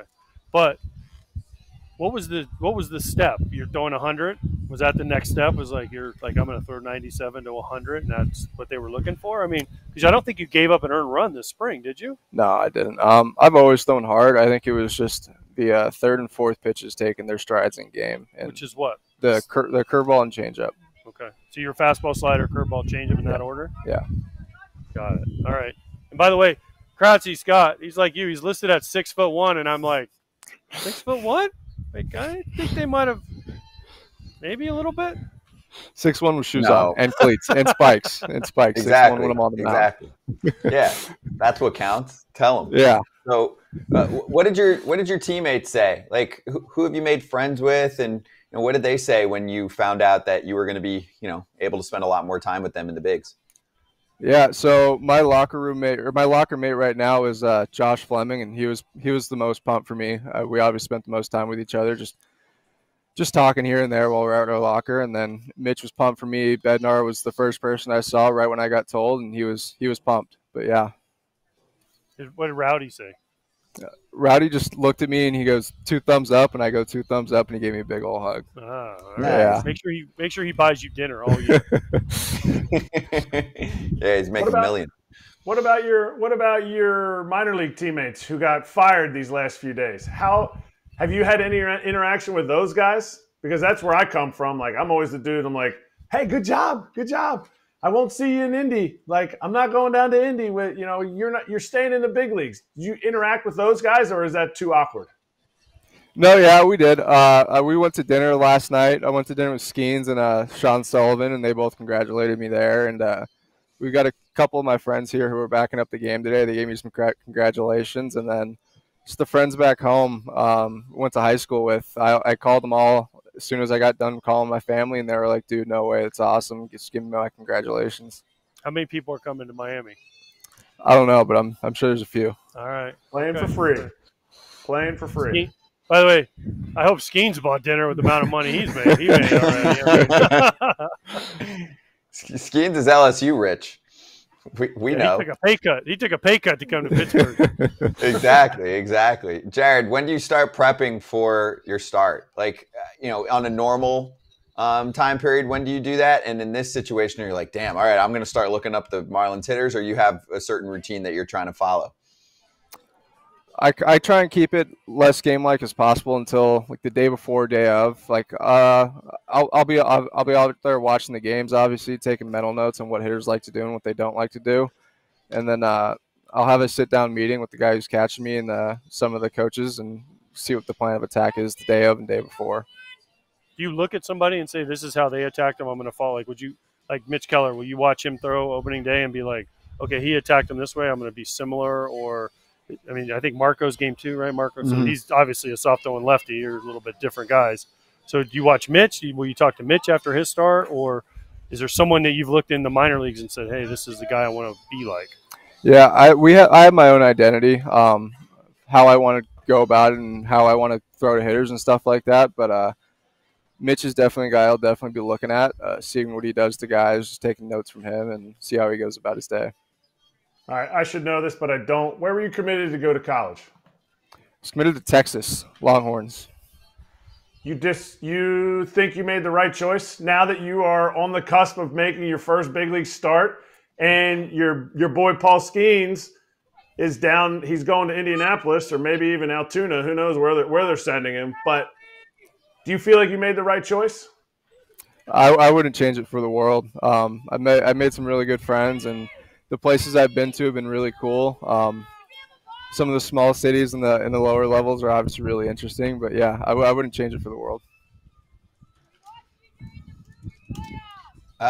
Jared, tell me about, I guess, besides your locker mate, of course, in Fleming, other guys that you've made friends with. I know it's mostly a young ball club, but you do have, yes, the Rowdies, the McCutcheons. Have spent any time with Aroldis Chapman? Dude's got stories. Yeah, I've spent some time with mostly the pitchers. Got kind of a newer team here. But yeah, some of the newer. I've spent time with Rowdy. He's been on my case a bit, but it's all fun and games. But yeah, it's mostly just been with most of the pitchers. Yeah, you pitchers. I don't know why do pitchers stick to themselves. They don't want to. Pitchers don't want to venture out. They don't want to talk to the position. It's just weird to me. Like, the other guys are on your team too. Like, when you're pitching on Saturday, guess what? You're going to be rooting your ass off for, like, Rowdy to get a hit. So, talk to him before Saturday and be like, hey, guys, like the other 4 days you're not pitching, like, you still cheer for the guys. Yeah, definitely. What's your song going to be? You're a rookie in the show. Like, you're going to have to be called to the bus, especially you're up there the whole year. Like, you're going to have a whole year of, like, maybe like 3 or 4 songs. Do you have anything go-to or like a skit that you can perform in the front of the bus? I was told I got to sing a song on the plane later today, so I got to do some brainstorming on that one. What do you got? What's going to be your go-to? I listen to everything. I'm looking at some of the shorter songs, so I might do "Ain't No Mountain High Enough." That's I think that's a pretty good song. Good start, but you don't want to be thrown into the baño, man. If you're not good, you gotta take the rest of the ride. And that Miami ride, it's not short. You don't want to be in the baño for the rest of the ride. Yeah, I know. You got to do something Miami vibes too. Like you're going to South Beach, man. It's got to be, I don't know. Make it I'm in Miami, bitch. That actually would be fire. They'd be like, who is this guy? We're winning game 3. Dude, if you send the clubhouse guy out to get like glow sticks and you passed him out and you're like, we're in Miami, bitch. Yeah, you shut the lights off in the plane. Every city you're going to, you need to learn the most iconic song from that city.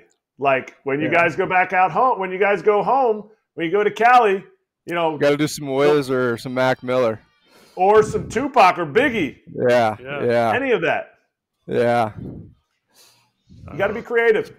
Yeah, these are pretty good suggestions. When you go to Cleveland, you sing Kenny Chesney, Yeah. I mean, there's a lot of songs that, trying to think of a Pittsburgh song. What's a Pittsburgh song?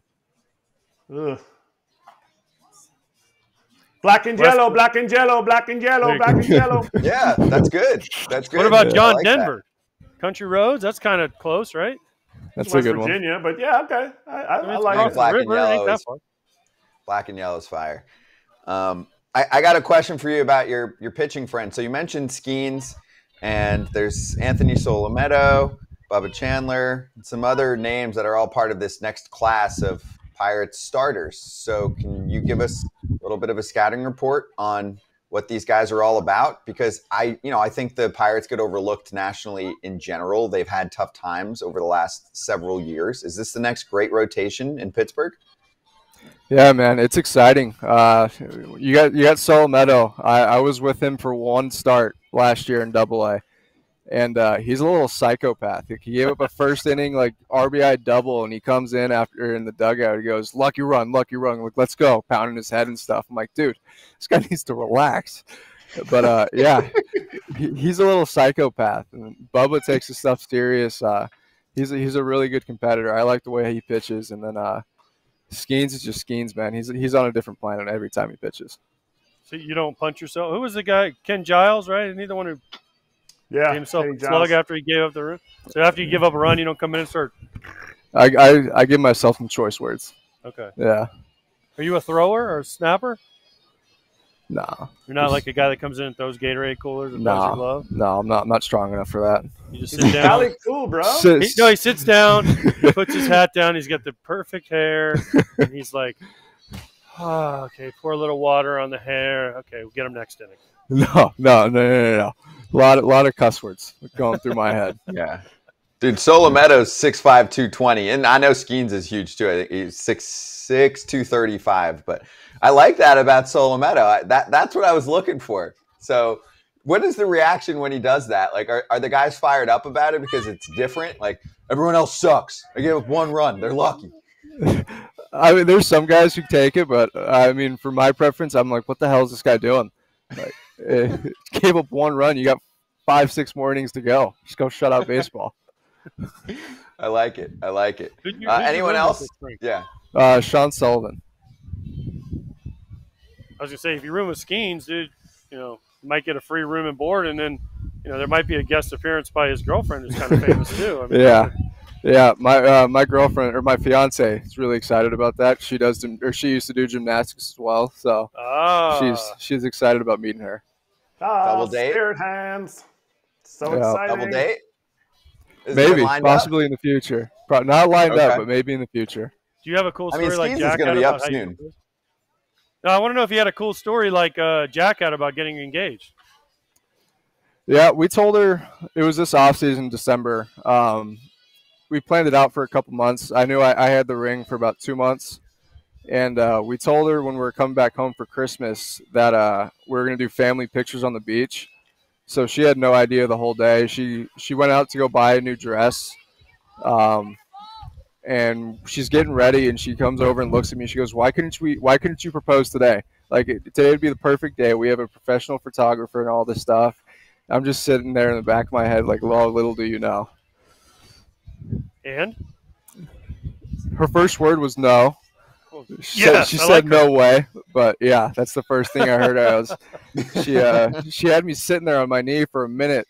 She was just like hugging me. She didn't know what to do, and I go, Riley, I'm cramping. Like, I got to get up. Are you gonna put the ring on or not? She did. She did, and she did. You'll always be able to tell her. First word was no. Yep. I always got that one. You said no to me. Yeah, that's good. If you ever want to make fun of me, hey, first word was no. Just saying. I'll never forget. Well, congrats. What a freaking last few months for you, man. Congratulations on making the team. We can't wait to see you pitch in Miami and throughout the whole season. Welcome to the Pittsburgh Pirates, Jared. Thank you. I appreciate it. Thank you. It was great talking to you. Jared Jones joining us on FT Live. We'll be back out to Pittsburgh soon with more conversations with the Pirates. There he is. Kratz is back. All right, we're going to jump right to That's What He Said because we have a lot to get to. So we're going to start with JD Martinez. So he signs last week. We went over it. It's 1 year. It's $12 million. It's tons of deferrals, too. Did you see how the deferrals work? 7 years of $1.5 million? Is that what it is? But starting in like 2030 something? All right, ready for it?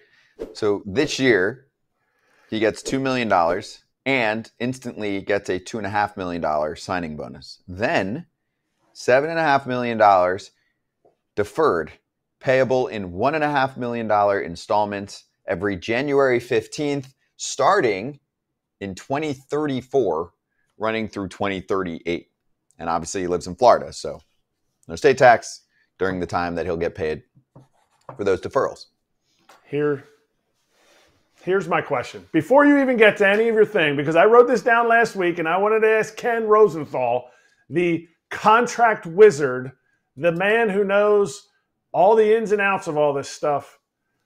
what's the narrative that we heard, especially from the Rangers, the whole year, and teams the whole year? And I know it's not necessarily, it's not necessarily happening with the Mets, but what's the narrative we heard all year? We're broke. TV money broke. So how are we still giving out deferred money if in the future they're not going to have this money? Or wait, do they have the money? And I know it's the Mets. I'm just saying, how are we giving out all this deferred money to players and yet we want to cry broke throughout the whole league? Well, because you don't have to pay deferred money now. You pay deferred money later. Also, it brings down the present day value of a contract. And for the Mets purposes, this is the most important part because the Mets are not broke. They have never made it seem that way since the new ownership group has taken over. They have a luxury tax problem.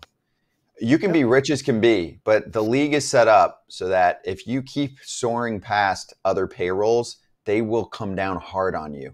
And it's draft picks and it's tons of tax money that you have to give to teams that don't spend. So there is a bit of a reset going on for the Mets right now. That's what's happening. I mean, they still have Scherzer and Verlander on the books. They have, what is it? $69 million in dead money? You saw that, right? Yeah, that's what it is. Yeah, exactly. So it's real. The Mets have to do some resetting. Their payroll is well into the 300s this year, and they would like to be aggressive going forward. They have found a way, and I'm talking about the CBA, to hold down the big spenders. That is a big part of the mix here. Right now, it's true. I know we've talked about it a lot on our show. Owners are looking at every player once they get past that number and saying, I got to pay double on this dude. If you're someone like Steve Cohen with the Mets, everyone I sign, I got to pay double on them, on their present day value, right? If I sign a player for 10, he's 22 or, because it's 110%. That hurts, I don't disagree with you, but I just want people to know that when you hear deferreds like this, that when teams say, they call broke, it's not broke like what if you see somebody, if your neighbor's like, I'm broke, I can't make my, I can't pay you for mowing my yard all summer. I'll pay you 10 years from now. You'd be like, yeah, right, bro. If you're really broke, you ain't gonna have money in 10 years. It's the same with the teams.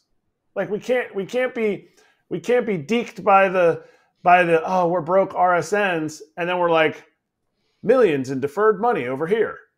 Well, that's fine. At some point we'll have money. Yeah, when their franchise doubles and triples in value by, what did you say, 2034? 2034, the Mets might be worth $7 billion if they're worth $3.5 billion now. All right, that's the point. Mike in the chat pointing out 90 to 100 mil comes off the books next year for the Mets. We're bringing AJ here too. And for the first part of that's what he said, the quote that you're talking about, Martinez said it almost feels like there's more teams out there not trying to win than teams that are trying to win. I think my point here, AJ, was that the luxury tax penalties are so severe that the Mets are hamstrung. And this creative deal enables them to get punished less on the short term. True. And listen, deferred money, I know what Kratz said, isn't always the worst thing for a player because sometimes you need that money, 5 years from now, 10 years from now. I mean, it's nice when you get a free check coming into you that you weren't expecting. I mean, sometimes I'm like, man, I wish I would have deferred some money because then you could, but, up front is nice too because you haven't, it's making money for you. And I get that it's considered value less, but listen, whatever it helps. But this thing that the CBA that we've negotiated, the players negotiated, is acting like a salary cap, and that's exactly what players didn't want to happen. I mean, there's really only one team that blows over, and it's the Dodgers every year, and they're fine with it because they have unlimited resources. But even Stevie Cohen is like, man, I don't want to spend this much. So it's kind of a weird situation. I also think that's what's led to some of the players now getting a little bit angry. We've talked about the Tony Clark stuff a little bit, but like they're like, man, was this the best CBA we could have gotten? And some people right now, I think, are questioning that. But yeah, this is definitely acting like a salary cap, and the players have always been against that. And we'll jump to that in just a sec. So let's close the book on JD, who will back cleanup for this team, right? And go behind. He helps the lineup. He definitely helps the line up lineup a ton. Oh my gosh, a lot of support here for Pete Alonso. He's going to need some time though, so he is going to take an optional assignment.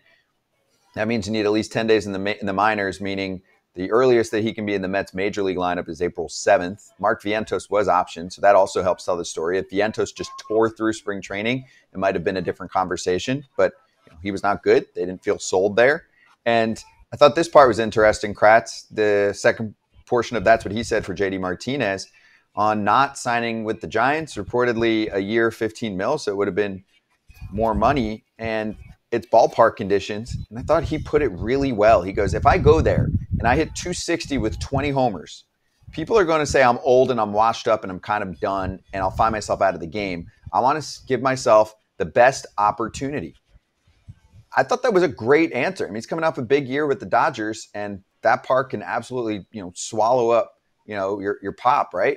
If you're a hitter like JD Martinez. And go ahead. Especially his pop.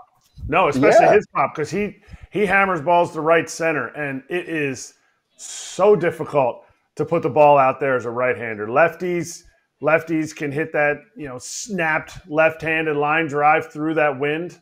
Bonds just made that park, ridiculous for everybody because what he did was out of control. But that's so honest. Can I come on? And You good. say hi. So I'd like to meet honest you. and really upfront, knowing that he's not going to have quite the numbers. He's played there. He's played there in the division for years. Hey, Jerry, are you recruiting? You're going to not talk to him. Say it again. We muted you for a sec. What'd you say? You guys know who Henry Davis is? I've heard of Does he him. want to come on? Well, he's in full gear. He's in full gear, meaning full catching gear, getting ready for the game. He had the whole thing. His earpiece was popping out of his ear. I mean, I'm like, hey, nice to meet you. Love to have you on. He's like, we'll do it after the season starts. I'm like, let's rock. Done. So Sold. he's You're big. excited to watch I him didn't realize how catch. big. He's way bigger than he was last year. Oh, really? Yeah, like he's not as big as Rowdy, but Rowdy's big in a different way. Maybe he had to cut weight to, play the outfield all year. Yeah. No, he looked good. He's strong. Good hand. Good firm catcher's handshake. Love that. Love that. Thick hands. All right, second part of That's What He Said. Ready for it? The ongoing saga within the Players Union features so many, released statements. And, I mean, for me, the way I was reading it publicly, you have someone that helped get the minor leaguers unionized in Harry Marino. It sounds like there were players that were trying to get number 2 in command, Bruce Meyer, out of there. And it led to a lot of, let's say, open discussions. And it sounds like it's settled for the most part now. And, I mean, from the statement that I got on the Tony Clark side, it's settled, and it has to do with the current group in place. So he said for decades, the bedrock of the MLBPA has been an engaged membership that does not bend to outside agendas.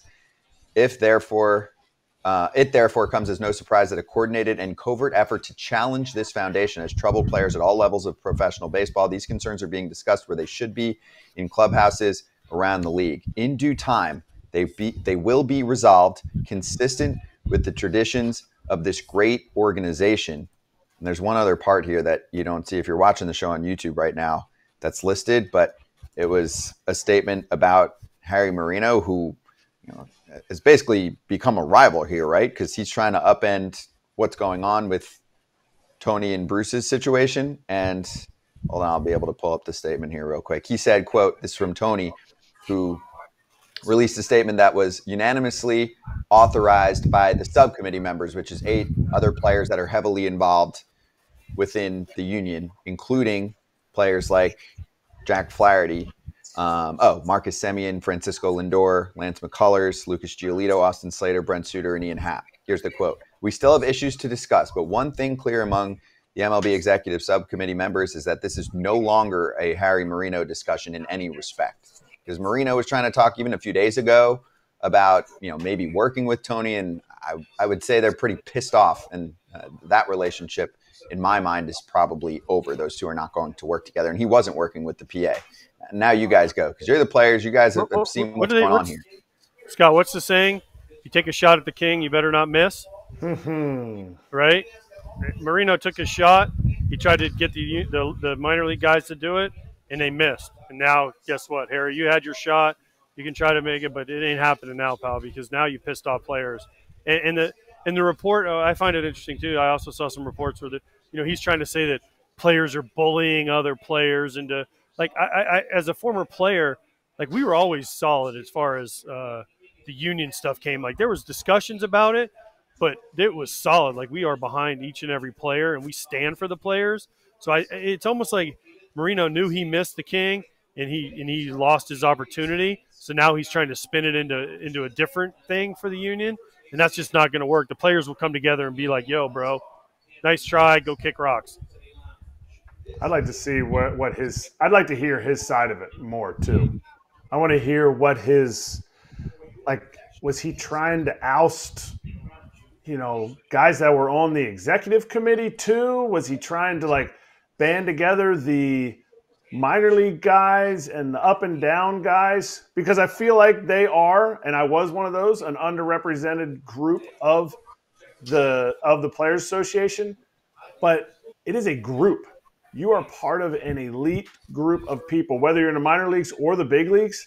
And if somebody's trying to come in and hey, why don't you go and say this about these people? If it's undermining, you don't want that guy anyway. Anybody tries to undermine somebody else by using you, steer clear, because they'll undermine you at some point too. So if that's what happened, I want to hear what Harry said, but we'll see. Kratz, hold on. Here's my thing, Kratz. It's no offense, and listen, the minor leaguers are very important, and I get they feed the major leagues, but it is the Major League Baseball Players Association, and they fight for major league rights. And I know they brought in the minor leaguers as part of it, but I feel like it's almost like, yes, they are a part of it, but they should be a smaller part of it because, again, it's the Major League Baseball Players Association, and the Major League Baseball Union and the players and the teams of Major League Baseball are the ones that are funding the minor league. So the fact, and we've discussed this on the show, and I am not disrespecting minor leaguers at all, but for big leaguers to have 38 votes, minor leaguers to have 34 votes, that seems like a lot to me, because that seems like it should be a higher number for big leaguers and a lower numbers for minor leaguers, because again, it's the Major League Baseball Players Association. And I understand minor leaguers need rights and they deserve rights, because listen, I struggled through the minor leagues just like everybody else, making $800 a month before taxes, and they took $400 out a month for living. So I was making $400 a month before tax. I was getting a check every 2 weeks for $100. So listen, I get it, and their conditions have vastly improved since I was there. But there should be no way that this should happen. Yeah, no, you have to, and I think it's. I mean, apparently the music agrees. That was the music saying you dropped the mic on that one. No, I completely agree with you, but I think the voting is fine, 38 to 34. But all it takes is three guys to switch sides, and it changes, right? I hear what you're saying, but to me, if you're having sides in voting, I think you're missing the boat. Big league guys. It just happened though. That's the problem. Big league guys need to teach minor league guys. Minor league guys need to listen to the big league guys. And now that they're together, if they can push in the same direction, it will raise the game. It will raise things for players. It will raise, benefits for players. And it can't be just something that is like two sides. If it's two sides, then they have to work that out. And maybe that's how Harry saw his chance to move on up in the organization. But I hope that wasn't, his ultimate goal. I did speak to some people on the minor league side that tried to say it's not coming from them, right? Yeah. So there were a lot of, quote, and this is in stories, like in the Athletic, rank and file players that were part of that group that was trying to, start the mutiny, coup, whatever you want to call it, right? So there's major league players involved in this situation as well. But it looks like a lot of it has been settled now. So I thought it was very interesting what played out over the last several days. The question I had for you guys to wrap this up, AJ, plays off what you just said.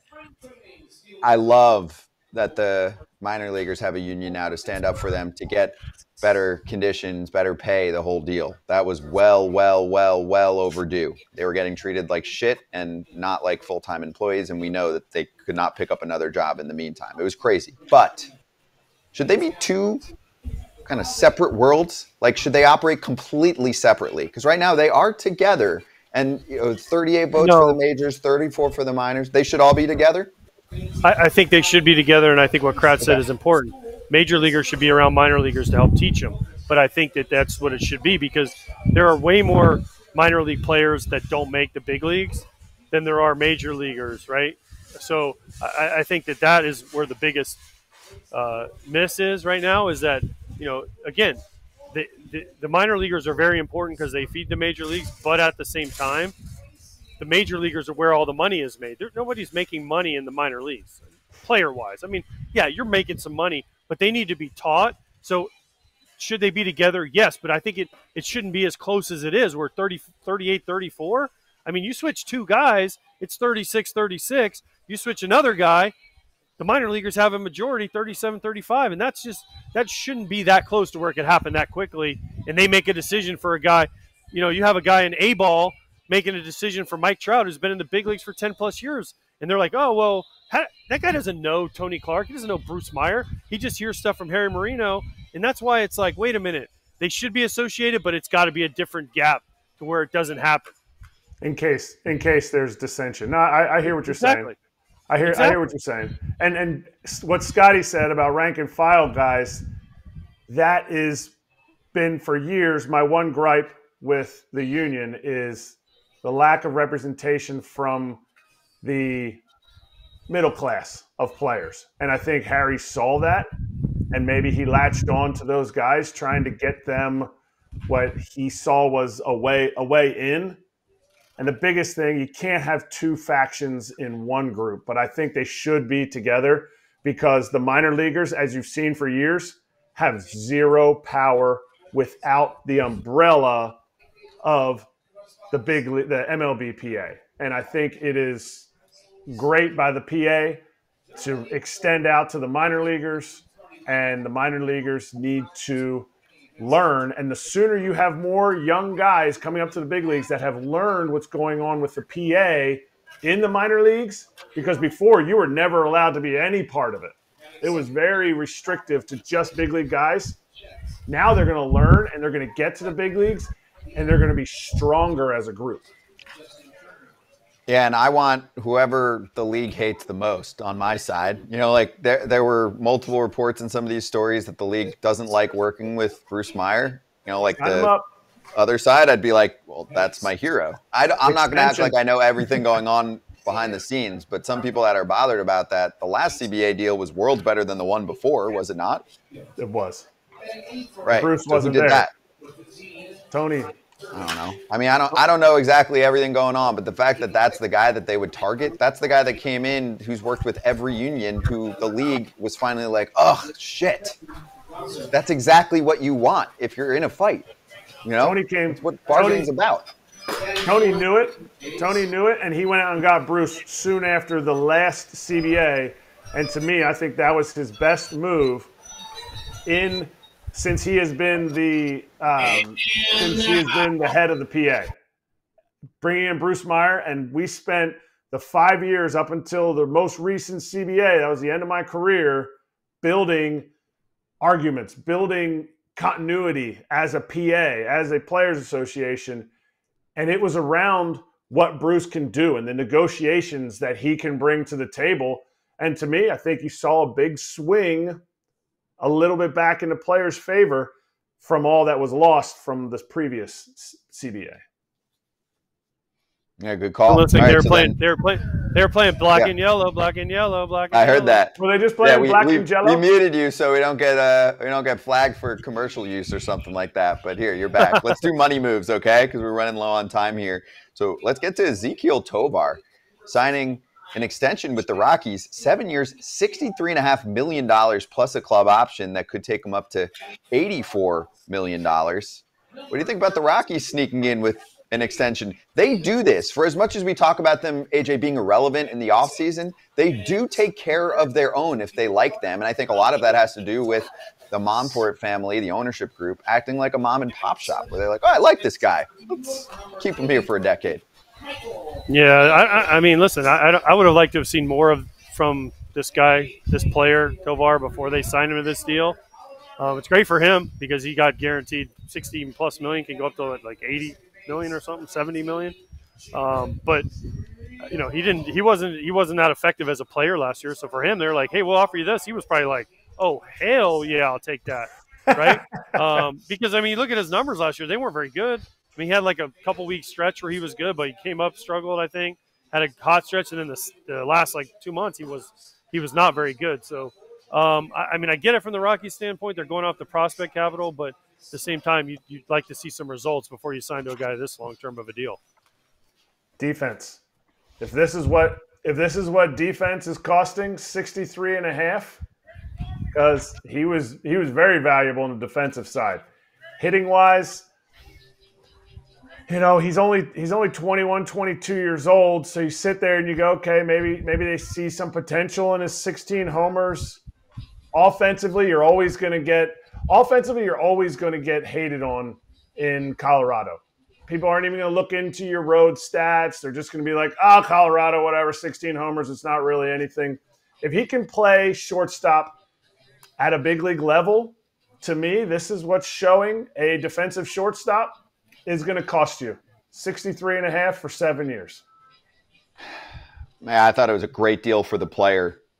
You know, most of the time I'm like, hey, it's a great deal for the team. It's a great deal for the player. I agree with you guys. There is a chance that he does not hit enough in the bigs. He's young, you're right. I mean, he's deep into 22. He's 23 soon, but OPS plus last year was 76, 100 at league average.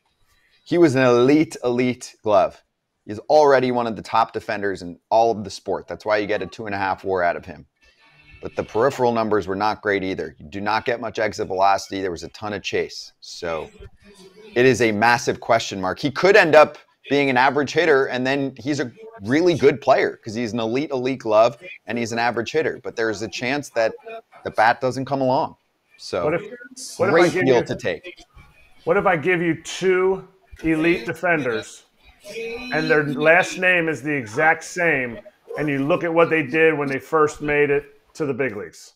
J.P. Crawford, Brandon Crawford. How they hit when they first make it to the big leagues at that age. Not well. It's not great. It's not great. Okay. But then wait. Why don't you wait?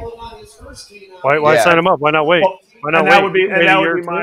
That would be my argument is this is what – when Scott Kingery got his deal without ever even playing in AAA barely, to me that showed baseball what $24 or $26 million is really worth to a team. They're like, we can try to go get somebody for this money.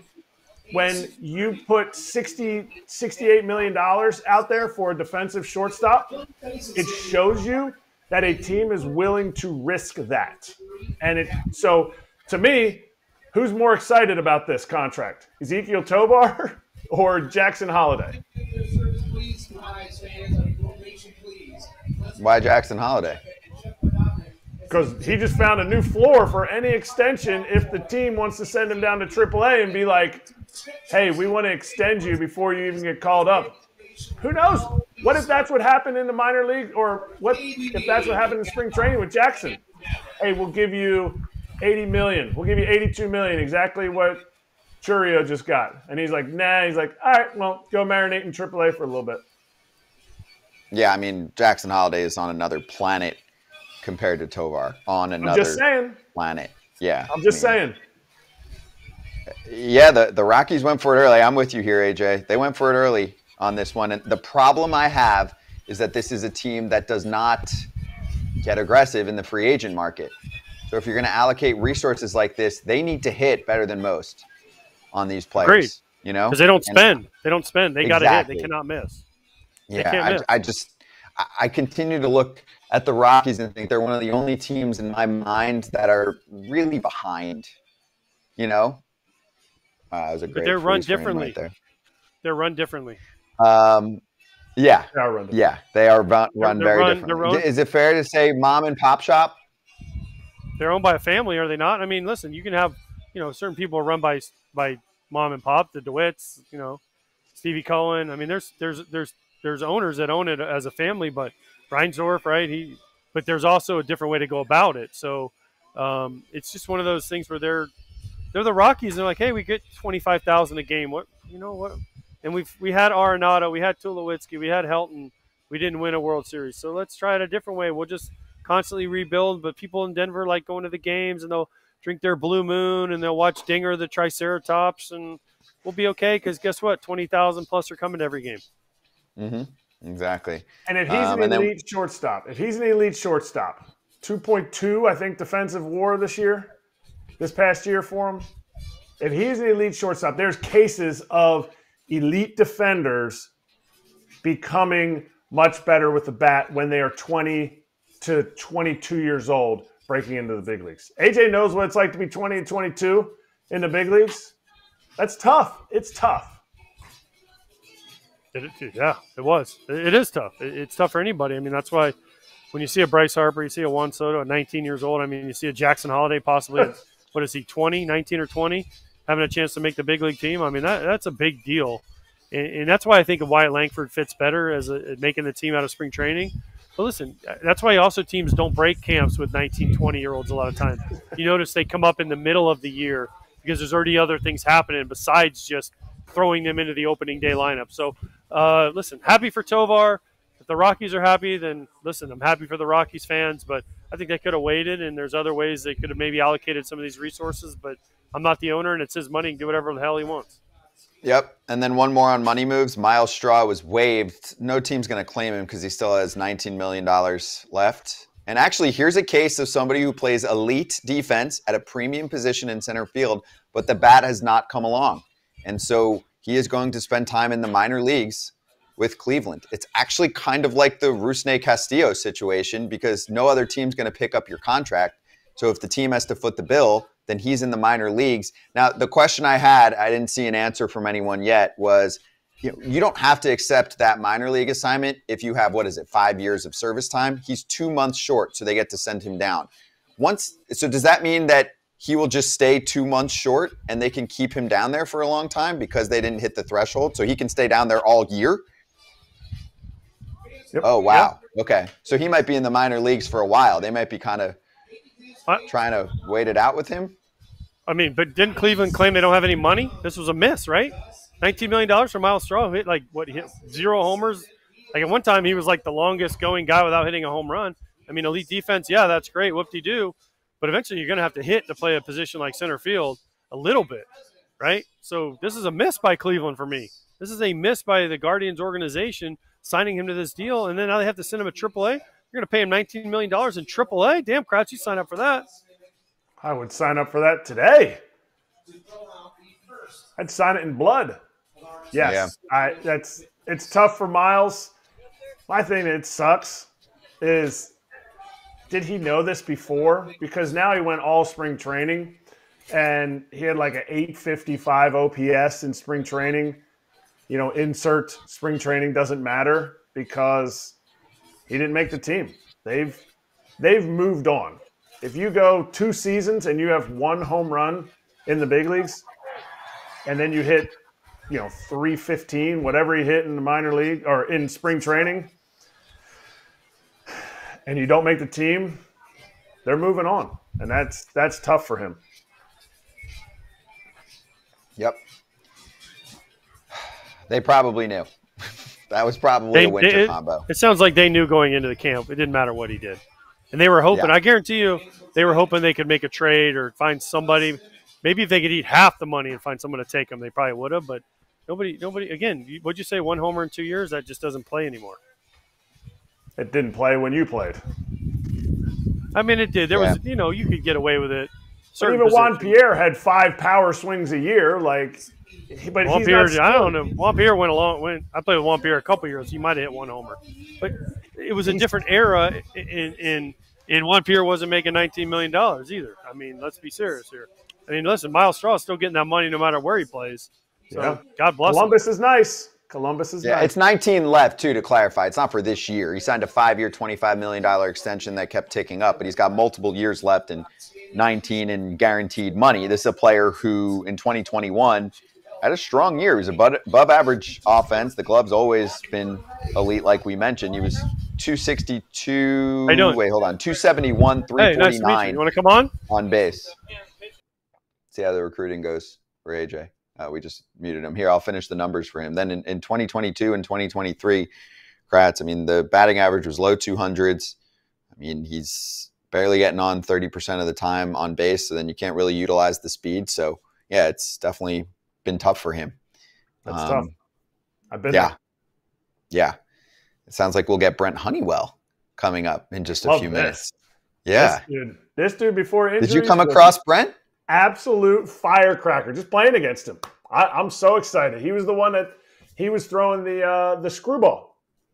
If you remember, he came up with the Rays, and I loved when we played against him in 2017.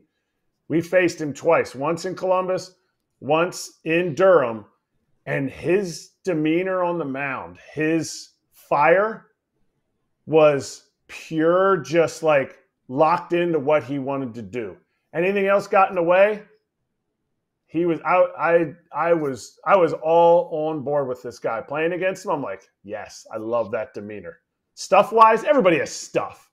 To me, the separator is the demeanor. So I can't wait to talk to him. I've never talked to him.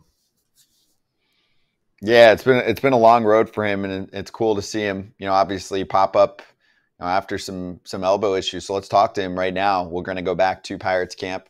AJ sitting next to Brent Honeywell. Brent, great to have you on, man. How's camp and how's this life journey been for you through the major leagues? We haven't talked to you in a minute. Dude, camp's gone probably about as good as I can imagine it going. I came in pretty tuned up this year. It was the first time in a while where I was able to work in the off season and not have to focus on just throwing the ball. Kind of getting some. Kind of refining my arsenal a little bit. Expanding my portfolio, I guess is how they call it. So you got a death ball now? Because everyone's throwing a death ball. What is that? I don't know, but it sounds cool. So I throw the gas, man.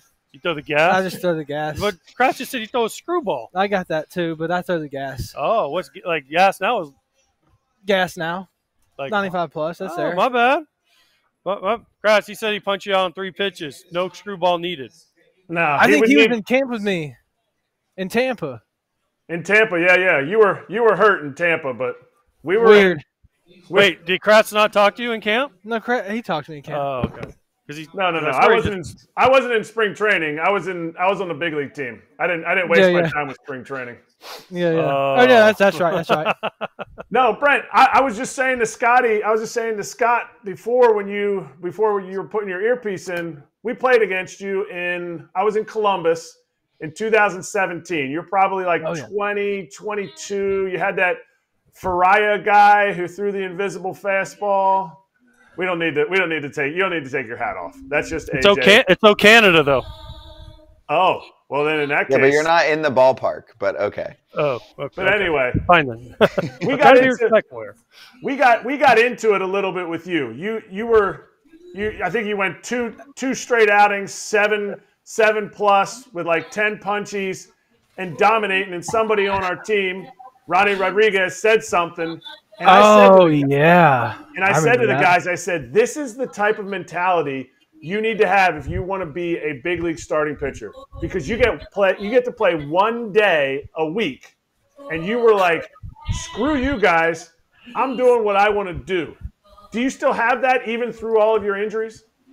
Yeah, I mean, I think that's kind of carried me throughout the sport, my journey through the sport. I think if you don't, like, why do you play? I mean, I don't play to – I like making friends along the way, but, I mean, you know it as good as well as I do. They ain't friends on the other side at that time. Love that. I'm trying to eat too, you know. You gonna eat in the bigs? Are you gonna eat in the bigs? What's the deal? What's your plan here? It didn't work out for me this camp, I guess. Okay. I can't answer why. I mean, I go out there and throw the ball. This is the best camp I've had, like I said, since I've probably been in Tampa, honestly. I mean, I had a good one last year in San Diego, but I came straight from the Dominican Republic last year and threw a ton of innings down there, threw some innings down in spring. And I don't know, maybe I was a little gassed at the year, but, you know, it is what it is. I was able to find out what my arm could handle again, and everybody else was able to see that too, I think is the biggest thing. What was it like coming into camp as a non-roster? A lot of times, you know, you're sitting next to a dude next to you never was a non-roster. So people don't understand what that means. I lived a life of non-roster. You know, I've never done it. It was like you said, it was my first time, but you know, I kind of knew. I didn't really have anything until the that week leading up to camp. Was I nervous about it? No, not really. You know, I think I had one thing on my mind, and that was making the team. I always told myself, even whenever I was in Tampa, you know, I didn't have the chance to make the team there because I was hurt throughout all my option years there. So I didn't really give them a chance to really make a move on me. And, you know, I think I kind of like where I'm at right now, man. It's pay to play, you know. That's kind of how I look at it. It's like you're going to get what you pay for, and a guy like me, I think, is the biggest thing. I'm going to go out there and I'm going to do anything we can to win. You know, no matter where I'm at, no matter what team I'm on, I'll stick one of these days. But I think the biggest thing, and it was I turned a pretty good corner when I worked with my dad this past off season. It was the first time he was able to work me out a little bit. He's taught me everything I've known. But you know, it was a pretty big corner I turned this year in the off season with him and a couple of the guys I worked with. You know, it's fun. And I would do it all over again if I had to get to where I'm at now. You want to go? You're going to Indianapolis, I'm assuming. Then maybe. I don't know. As Kratz said, I don't know how this non-roster. I was never. I don't know. I got this weird thing. I got this like upward mobility thing. So hopefully somebody can come in and grab me. Okay. You have like a clause where you can opt out and go to the big leagues if a team calls you and says, yeah, hey, something like that. You know, I hope it's out there. Like I said, man, I've thrown the ball probably the best I've thrown the ball in a couple years. You know, your elbow and everything is good because you went through. I mean, you battled some shit. Yeah, everything's good, man. I can wake up in the morning and wipe my ass. I guess that's good. That's a good start. I lived 4 years where that was tough, you know. But no, it's been great, man. You know I mean, I know a team that needs some pitching. You were already on them though. White Sox. I'll pitch there. All right. You like the White Sox? I used to. Too much. Hey, Jay, make a call. We got Getz on, what, in a day or two? Wednesday, I think he's coming on. I'll talk to him. I'll talk him up. Make a call. 3.24 ERA, 8 1/3 in spring, 10 punchies, whip under 1. Sign me up. They need some good dubs. It's been great. It's been great having these guys around here, though. I mean, I walked in. You know, when you come in to a new team every year, it's like they don't. You know, you don't really have any chemistry with guys unless you played with them before. But I found more of those guys than I have, like, you know, going in kind of, you know, under the radar kind of deal. I think, you know, these guys here, Oscar and, you know, Mess and Radley, they've kind of let me do my own thing here. And like I said, I've tweaked some things around, and I've got back to where I know pitching again, and I think is the biggest thing. Take us back to what you just said about how you can't wipe your own ass. 4 years of your arm hurting. Is that weigh on you, or is that something that you're stronger because you know you came through it?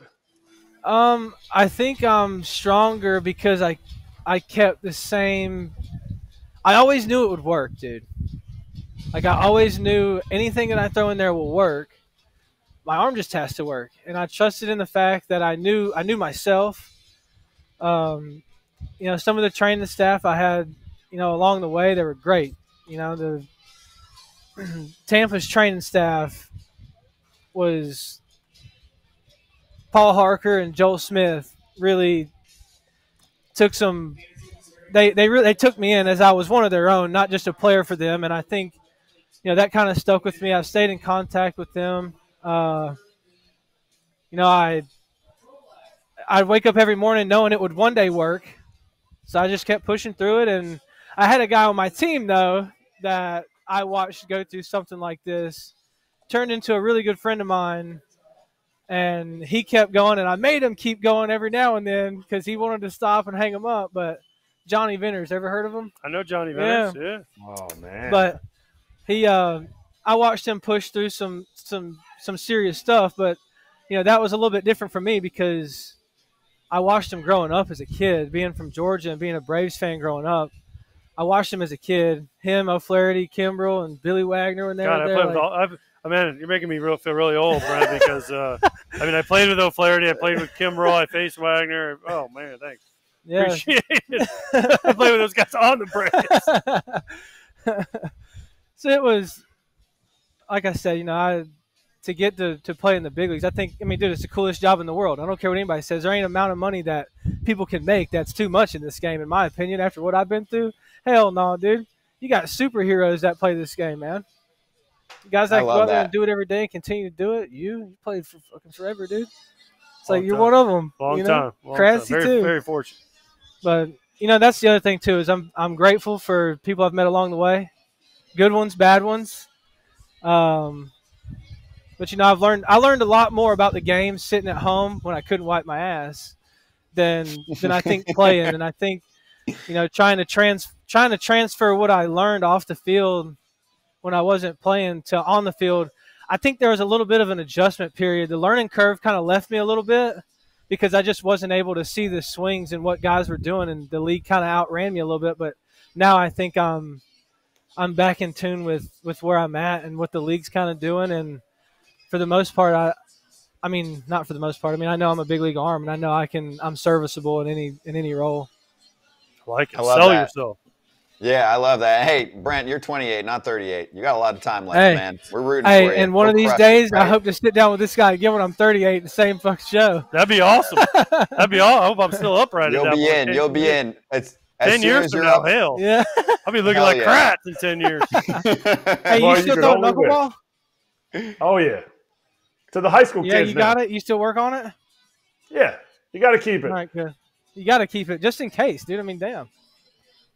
You never know. You never know. Well, Brent, we're rooting for you, dude. We want to get you back once you're up in the show again, right? You'll get that call real soon. Hopefully land with a squad in the next few days. AJ's going to put in a good word with the White Sox, say you're even better than ever, and can't wait to talk to you when you're up again, all right? I appreciate it. Thanks for having me on, fellas. Thank you. Brent, good talking to you. AJ, we'll get back to you in just 1 sec to finish up. Kratz and me here as we get close to wrapping up. So we'll do slap hands in a moment. I have to talk about, unfortunately, a passing in our sport, which we'll get to in a sec, and then we'll get you set up for the rest of the week, including a brand new show that debuts in a few hours from now. So let's slap hands.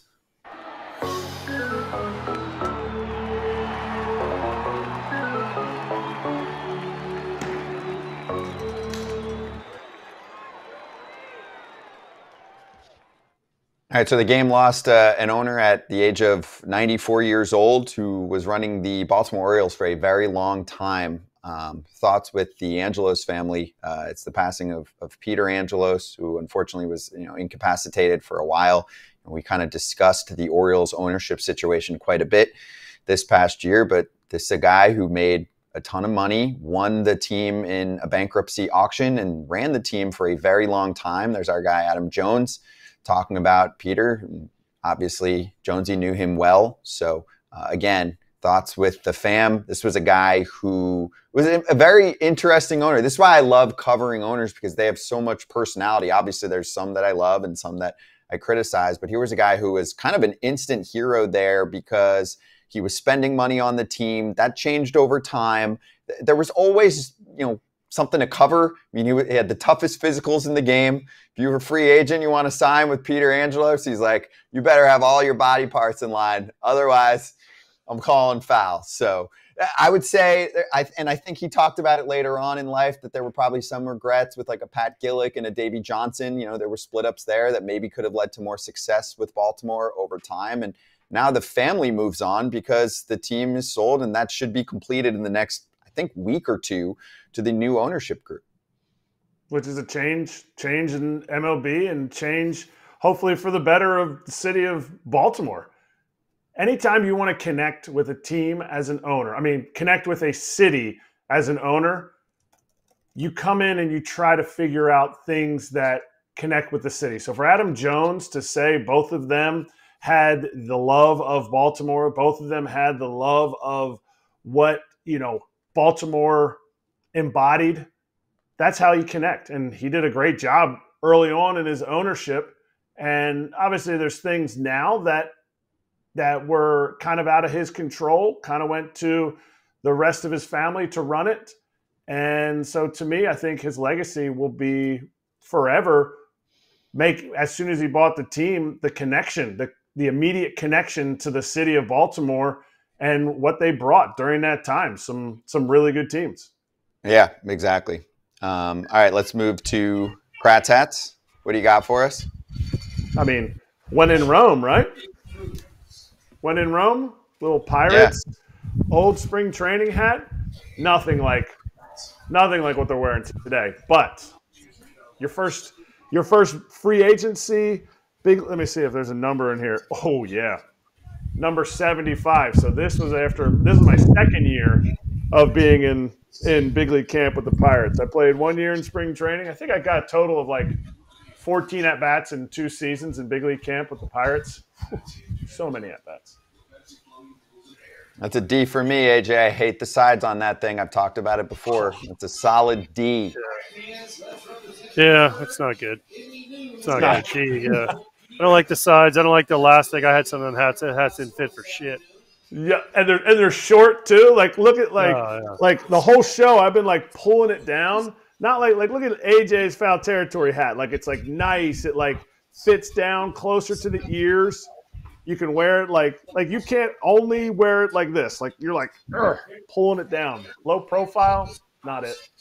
Not it. Yeah. AJ, we're going to get a special guest on tomorrow. I know we just mentioned Chris Getz running the White Sox front office on Wednesday. Do we have a special guest tomorrow?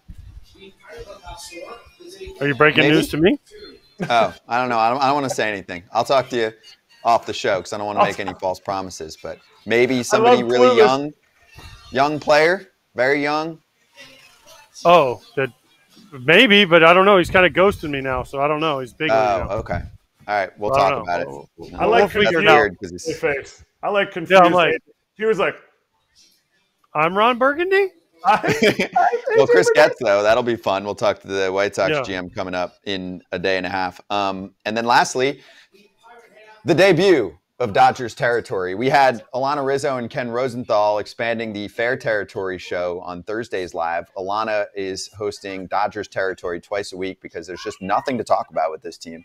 Alana and Clint Pasillas, it's an all-star combination. They'll have exclusive player interviews. They'll have unfiltered takes, inside access. These two know the team as well as anyone, and conversations with other members of the Dodgers community, like the Dodgers Blue team, the Dodger Blue website contributors. So it's going to be great. The debut show is today at 3 o'clock Eastern time. It'll be every Monday and Thursday at 3 Eastern. I'll be in the chat for all these shows as much as possible, saying what's up to everyone. So we're excited for that. Congratulations again to Alana and to Clint. And tomorrow we'll have Kenny Ballgame Jr. Rosenthal joining us, and Ask Kate, MLB super influencer. Excited to have her on for a segment to help get acquainted with some rules that we need help on. So good stuff, AJ. You survived the tornado.